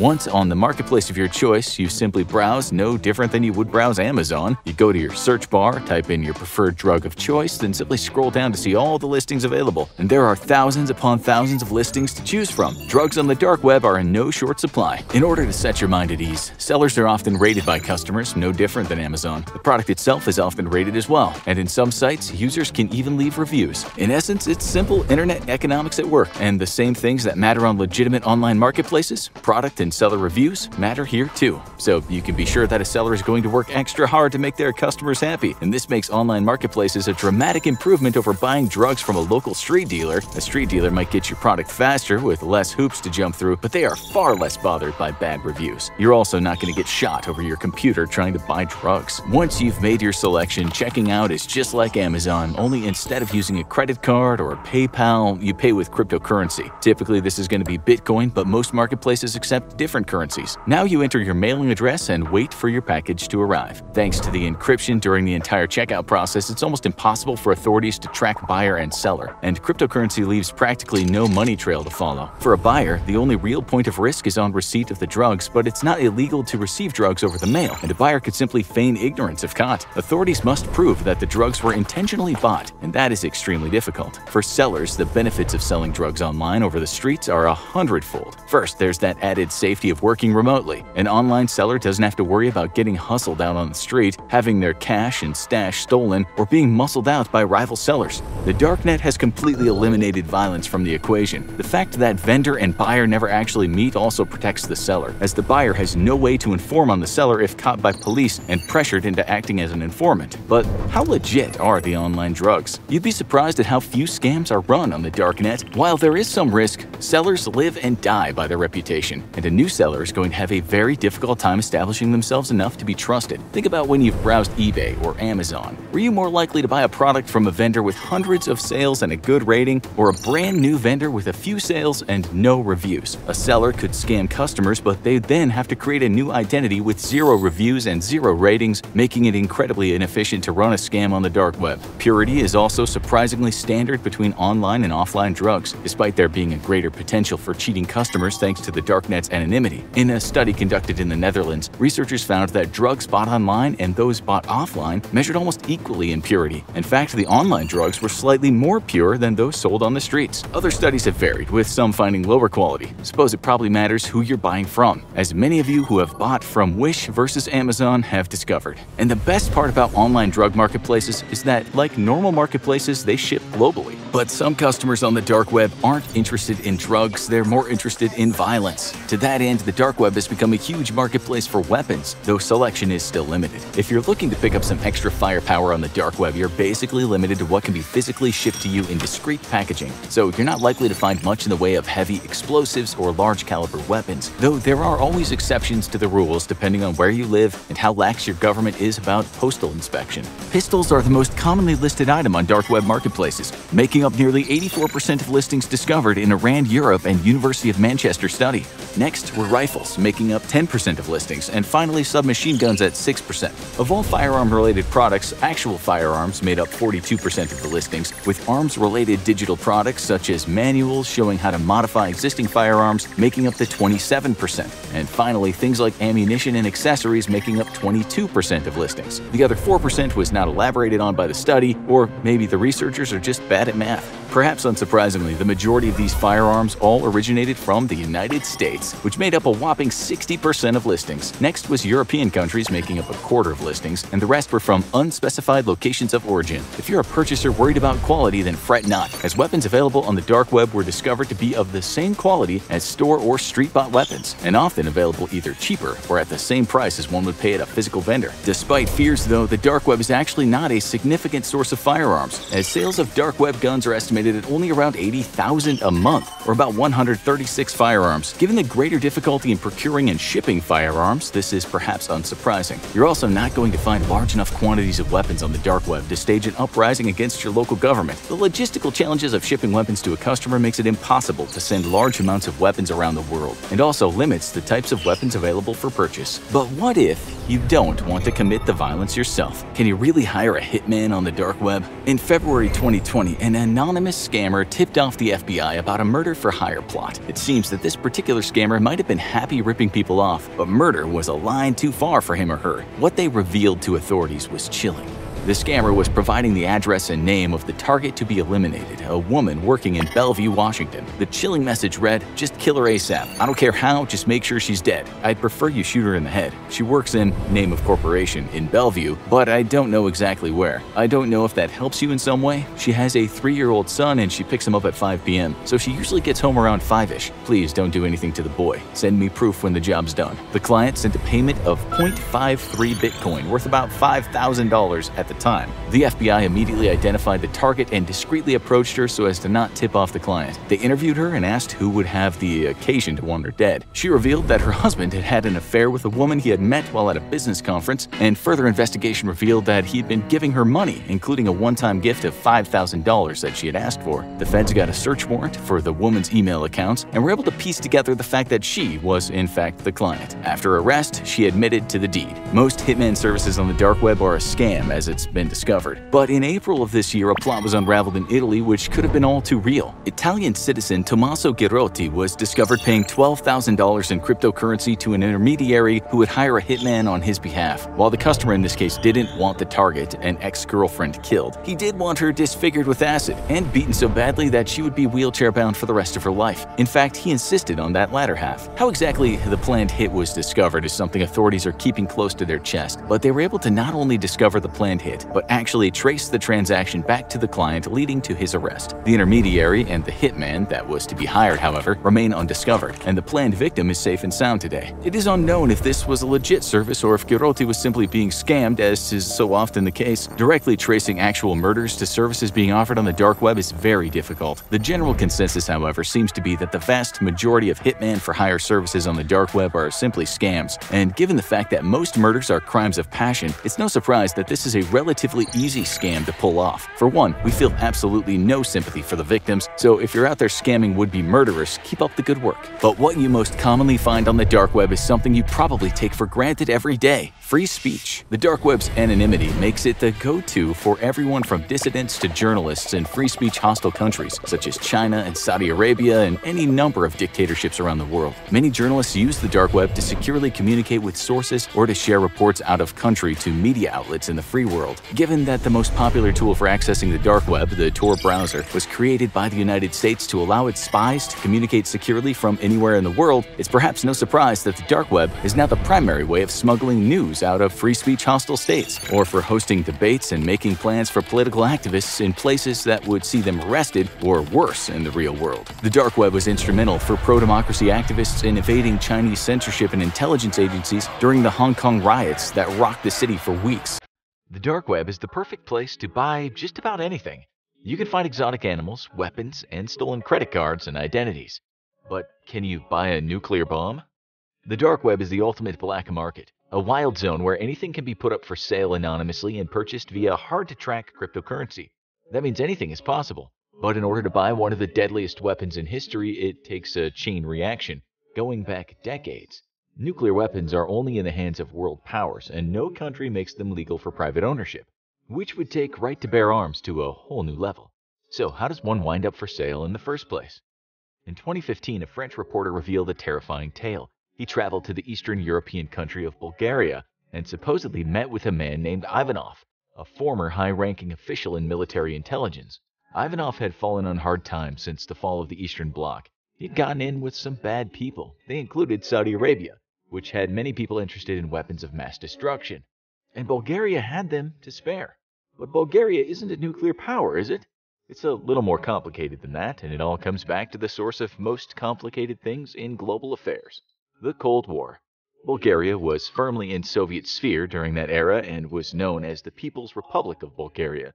While Bulgaria wasn't a rich country during the era, it was strategically significant, and that meant that the Soviet Union armed it heavily with short and long-range missiles.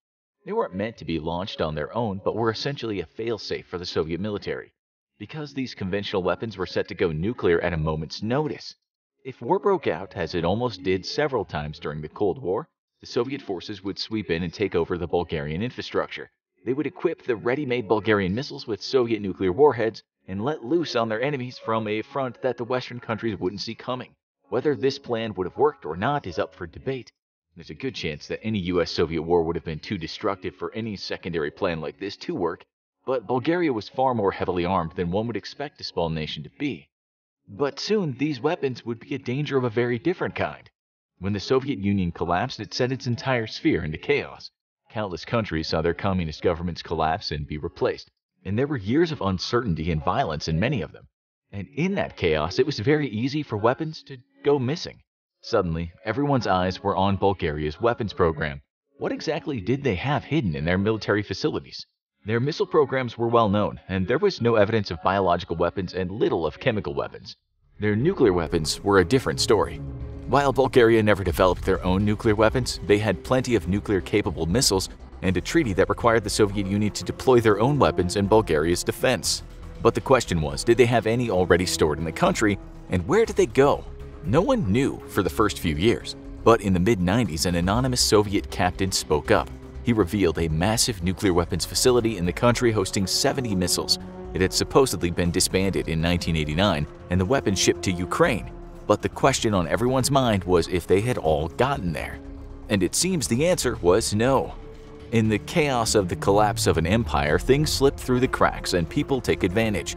The mysterious Ivanov had apparently stolen a non-armed warhead from a facility and hid it, buried it in the ground near his mother's house.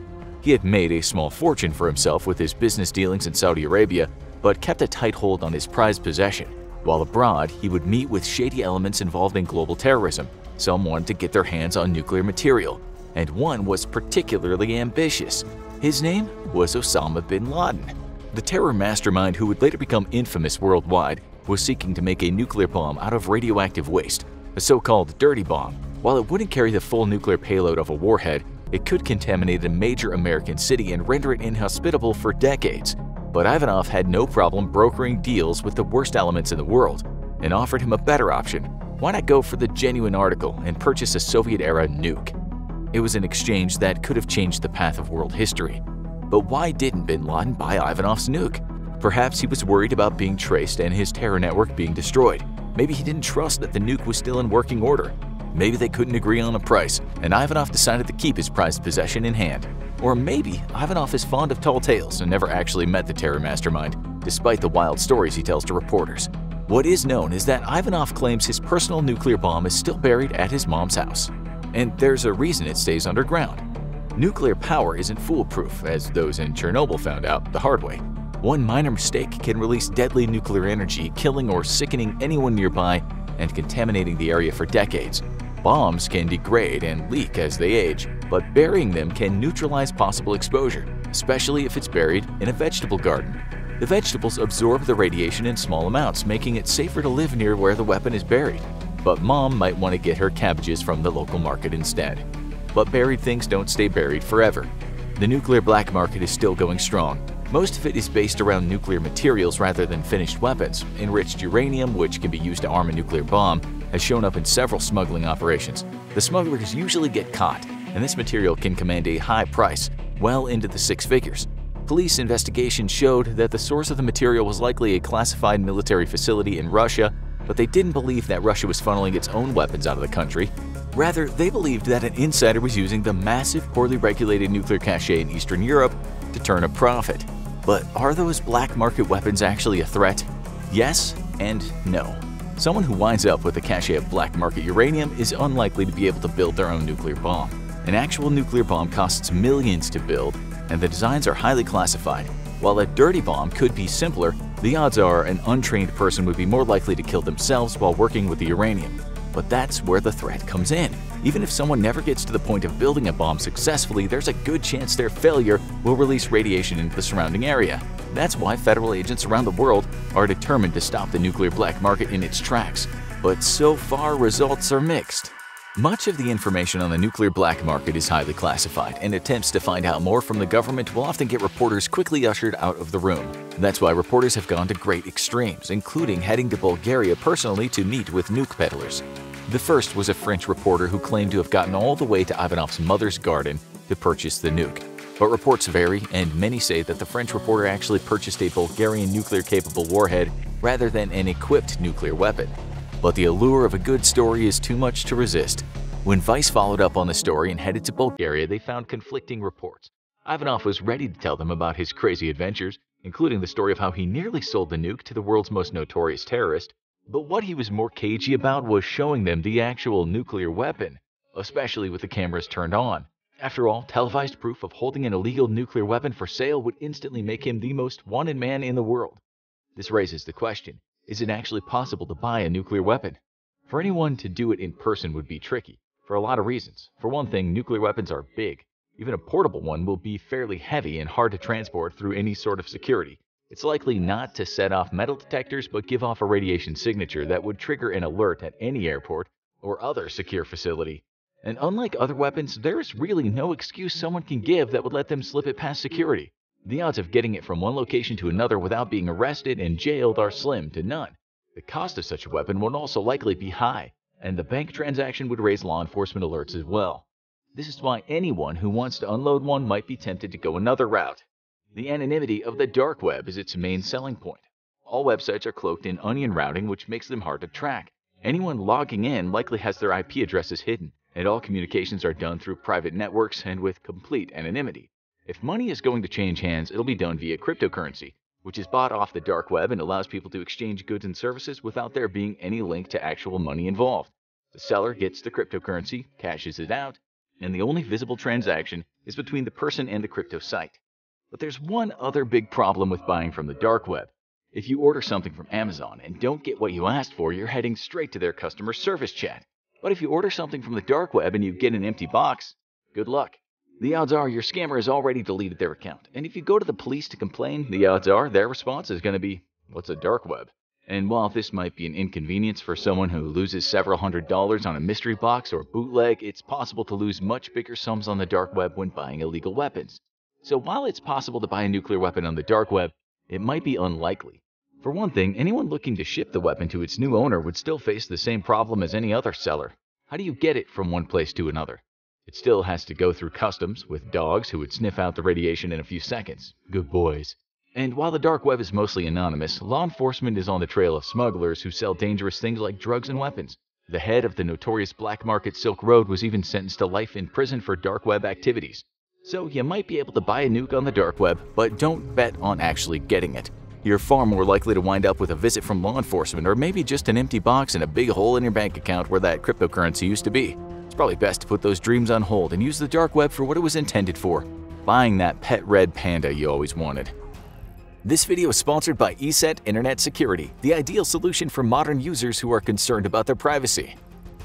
Somewhere in the woods outside of Traben-Trarbach in Germany is a Cold War bunker hidden from public sight. It's over 5 stories deep, with concrete walls nearly 3 feet wide. The bunker was meant to withstand a nuclear attack on the eve of a full-scale war against the Soviet Union and allow NATO to continue frontline operations against the Red Army.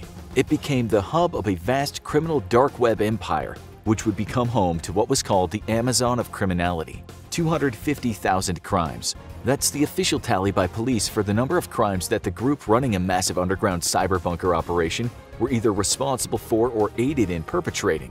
At the trial, the 8 defendants had to stand for 2 hours just for the judge to read through all of their charges. The 4 Dutch, 3 German, and 1 Bulgarian cybercriminals were charged with aiding and abetting criminals in crimes involving drugs, contract killings, money laundering, and more.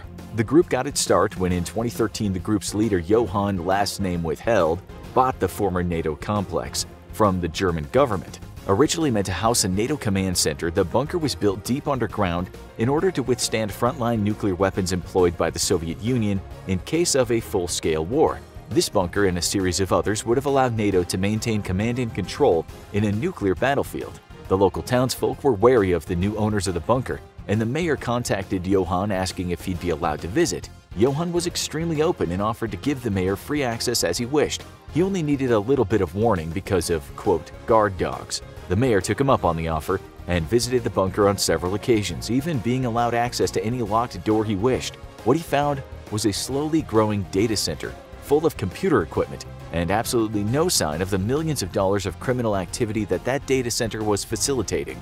Johann had promised that he would build just such a data center, eventually offering up 80 jobs to the local community. He even promised he'd build an IT training center for free for the town, but even after being questioned, he always remained vague about what exactly his operation was about. Whose data was being processed by the growing rows of computer banks? Where did it all come from? What sort of business was Johann supporting? As the years went by, not only did the local townsfolk not get an answer, but Johann's promises about jobs and a training center failed to materialize. The townsfolk then began to stir up rumors that Johann was actually either buying or producing drugs or selling weapons from the bunker. However, the mayor's visit showed no signs of any such activity. Resigning themselves to the strange, new business startup in their vicinity, the local townsfolk quickly put it out of their minds. They had no way of knowing that an entire planet's worth of crime was being directly supported from their sleepy little town. Everything from massive drug sales and purchases to hit jobs and corporate extortion. It wouldn't be until September 2019 that the residents of Traben-Trarbach would realize that a monster had been lurking in their midst, as they awoke to the sound of dozens of police sirens and helicopters buzzing overhead. But just what had been going on at what was now termed the cyber bunker? Was it a secret hacker's den? Were an army of bots lurking inside on its servers ready to prowl the internet, invading networks and stealing information? Or something even worse? No matter what nefarious cyber deeds were happening inside, one thing is for certain: you absolutely have to be proactive in protecting yourself from all types of malware threats. And the very best way to do that is with internet security from ESET, the name trusted by over 110 million users worldwide. ESET Internet Security provides much more than just their legendary antivirus and anti-spyware. It's advanced protection against all kinds of threats. Prevent unauthorized access to your webcam and Wi-Fi networks? Check. How about providing a secure browser that protects you when accessing online banks and crypto wallets? They got that too. Ransomware and phishing attempts? Protect against those as well. ESET Internet Security is truly your one-stop shop for staying safe online. Doesn't matter if you run Windows, Mac OS, or Android, ESET Internet Security provides comprehensive protection for your home devices, so you can rest easy, even if the bad actor trying to invade your system is operating out of a Cold War bunker.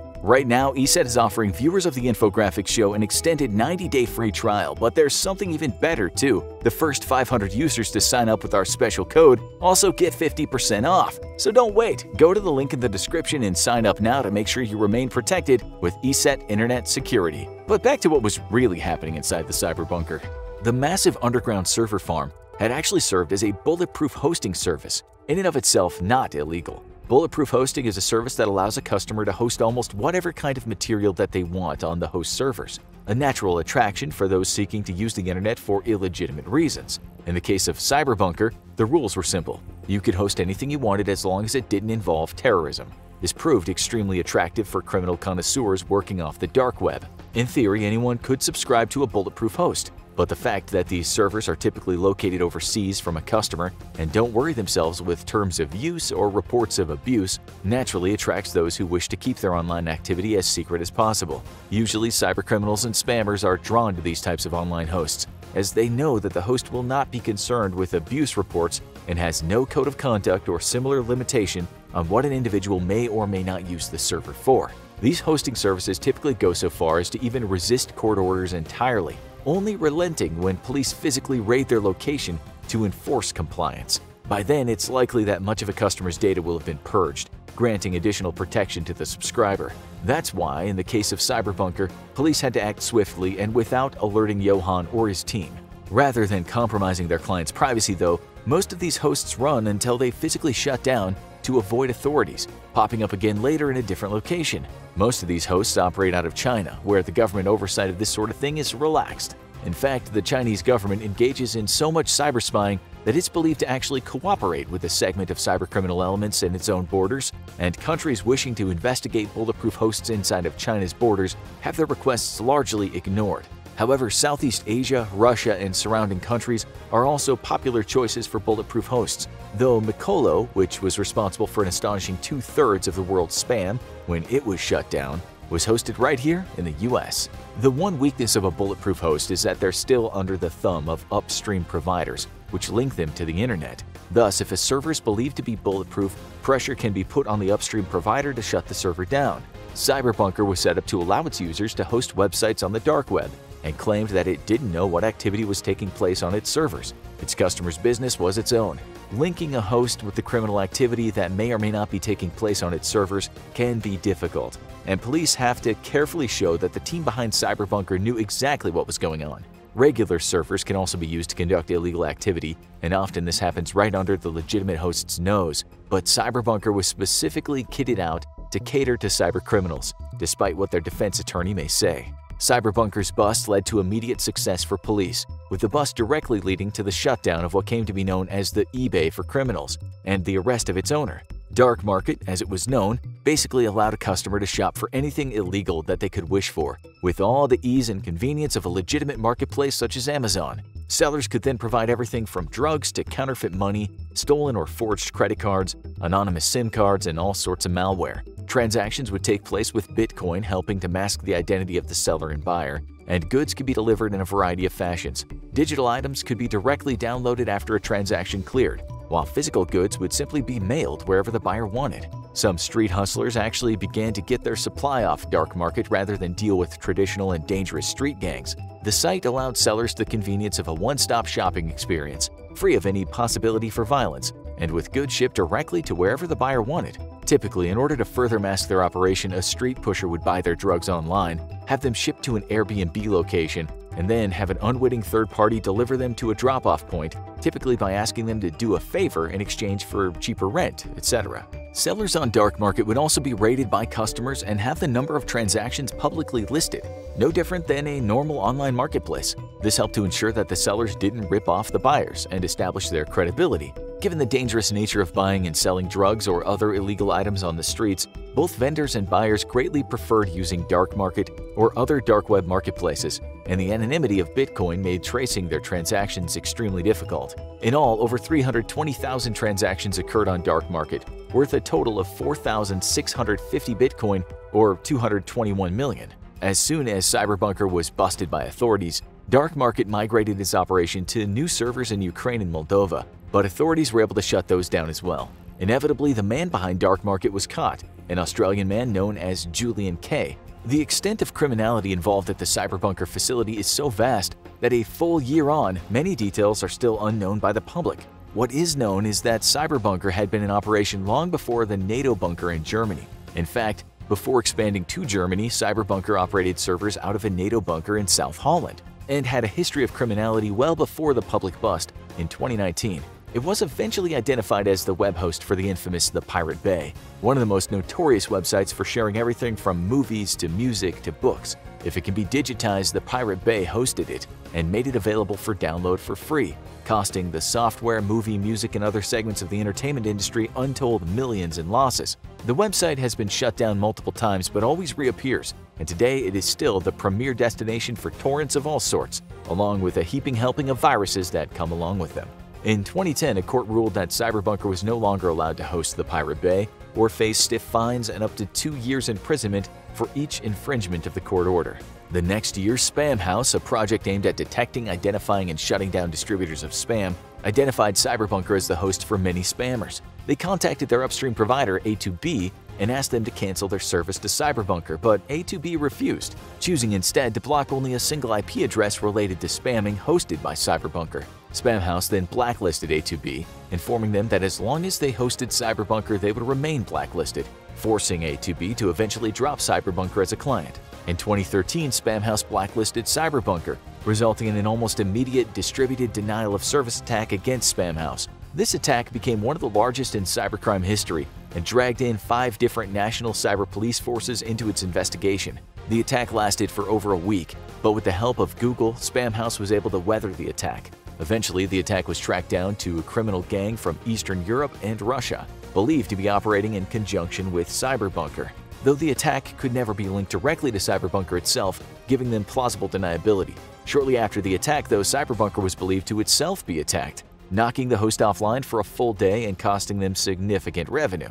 On April 25, 2013, Sven Olaf Kampias, a spokesperson for Cyberbunker, was arrested by Spanish authorities outside of Barcelona. An anonymous press release released on pastebin.com warned that if Kampias was not released, there would be more large-scale cyber attacks for every day he remained in custody. Kampias remained in custody for 55 days before being extradited to the Netherlands, where he was found guilty and sentenced to 240 days in prison. His sentence, however, was suspended and he was given credit for the 55 already served in Spain. It may have taken over a decade, but authorities eventually nailed Cyberbunker to the wall, so to speak, and shut down the entire operation. The criminal trial is still ongoing, but at least one defendant has been set free after a partial confession and serving 22 months in pre-trial detention. The rest of the defendants will have to face their day in court, and despite claims of ignorance on their behalf, authorities have enough evidence to link them to the incredible amount of crime facilitated by their 2 bunkers in the European countryside. For the criminals who use Cyberbunker services,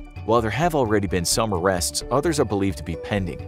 Given the intelligence goldmine that Cyberbunker's seizure by authorities has been, it's believed the ongoing investigations and stings will evolve over the coming years. How many criminals will come to trial, however, remains unknown, and for now, illegal activities on the dark web have simply shifted to fresh servers located elsewhere. Now, check out why you should never access the dark web, or click this other video instead.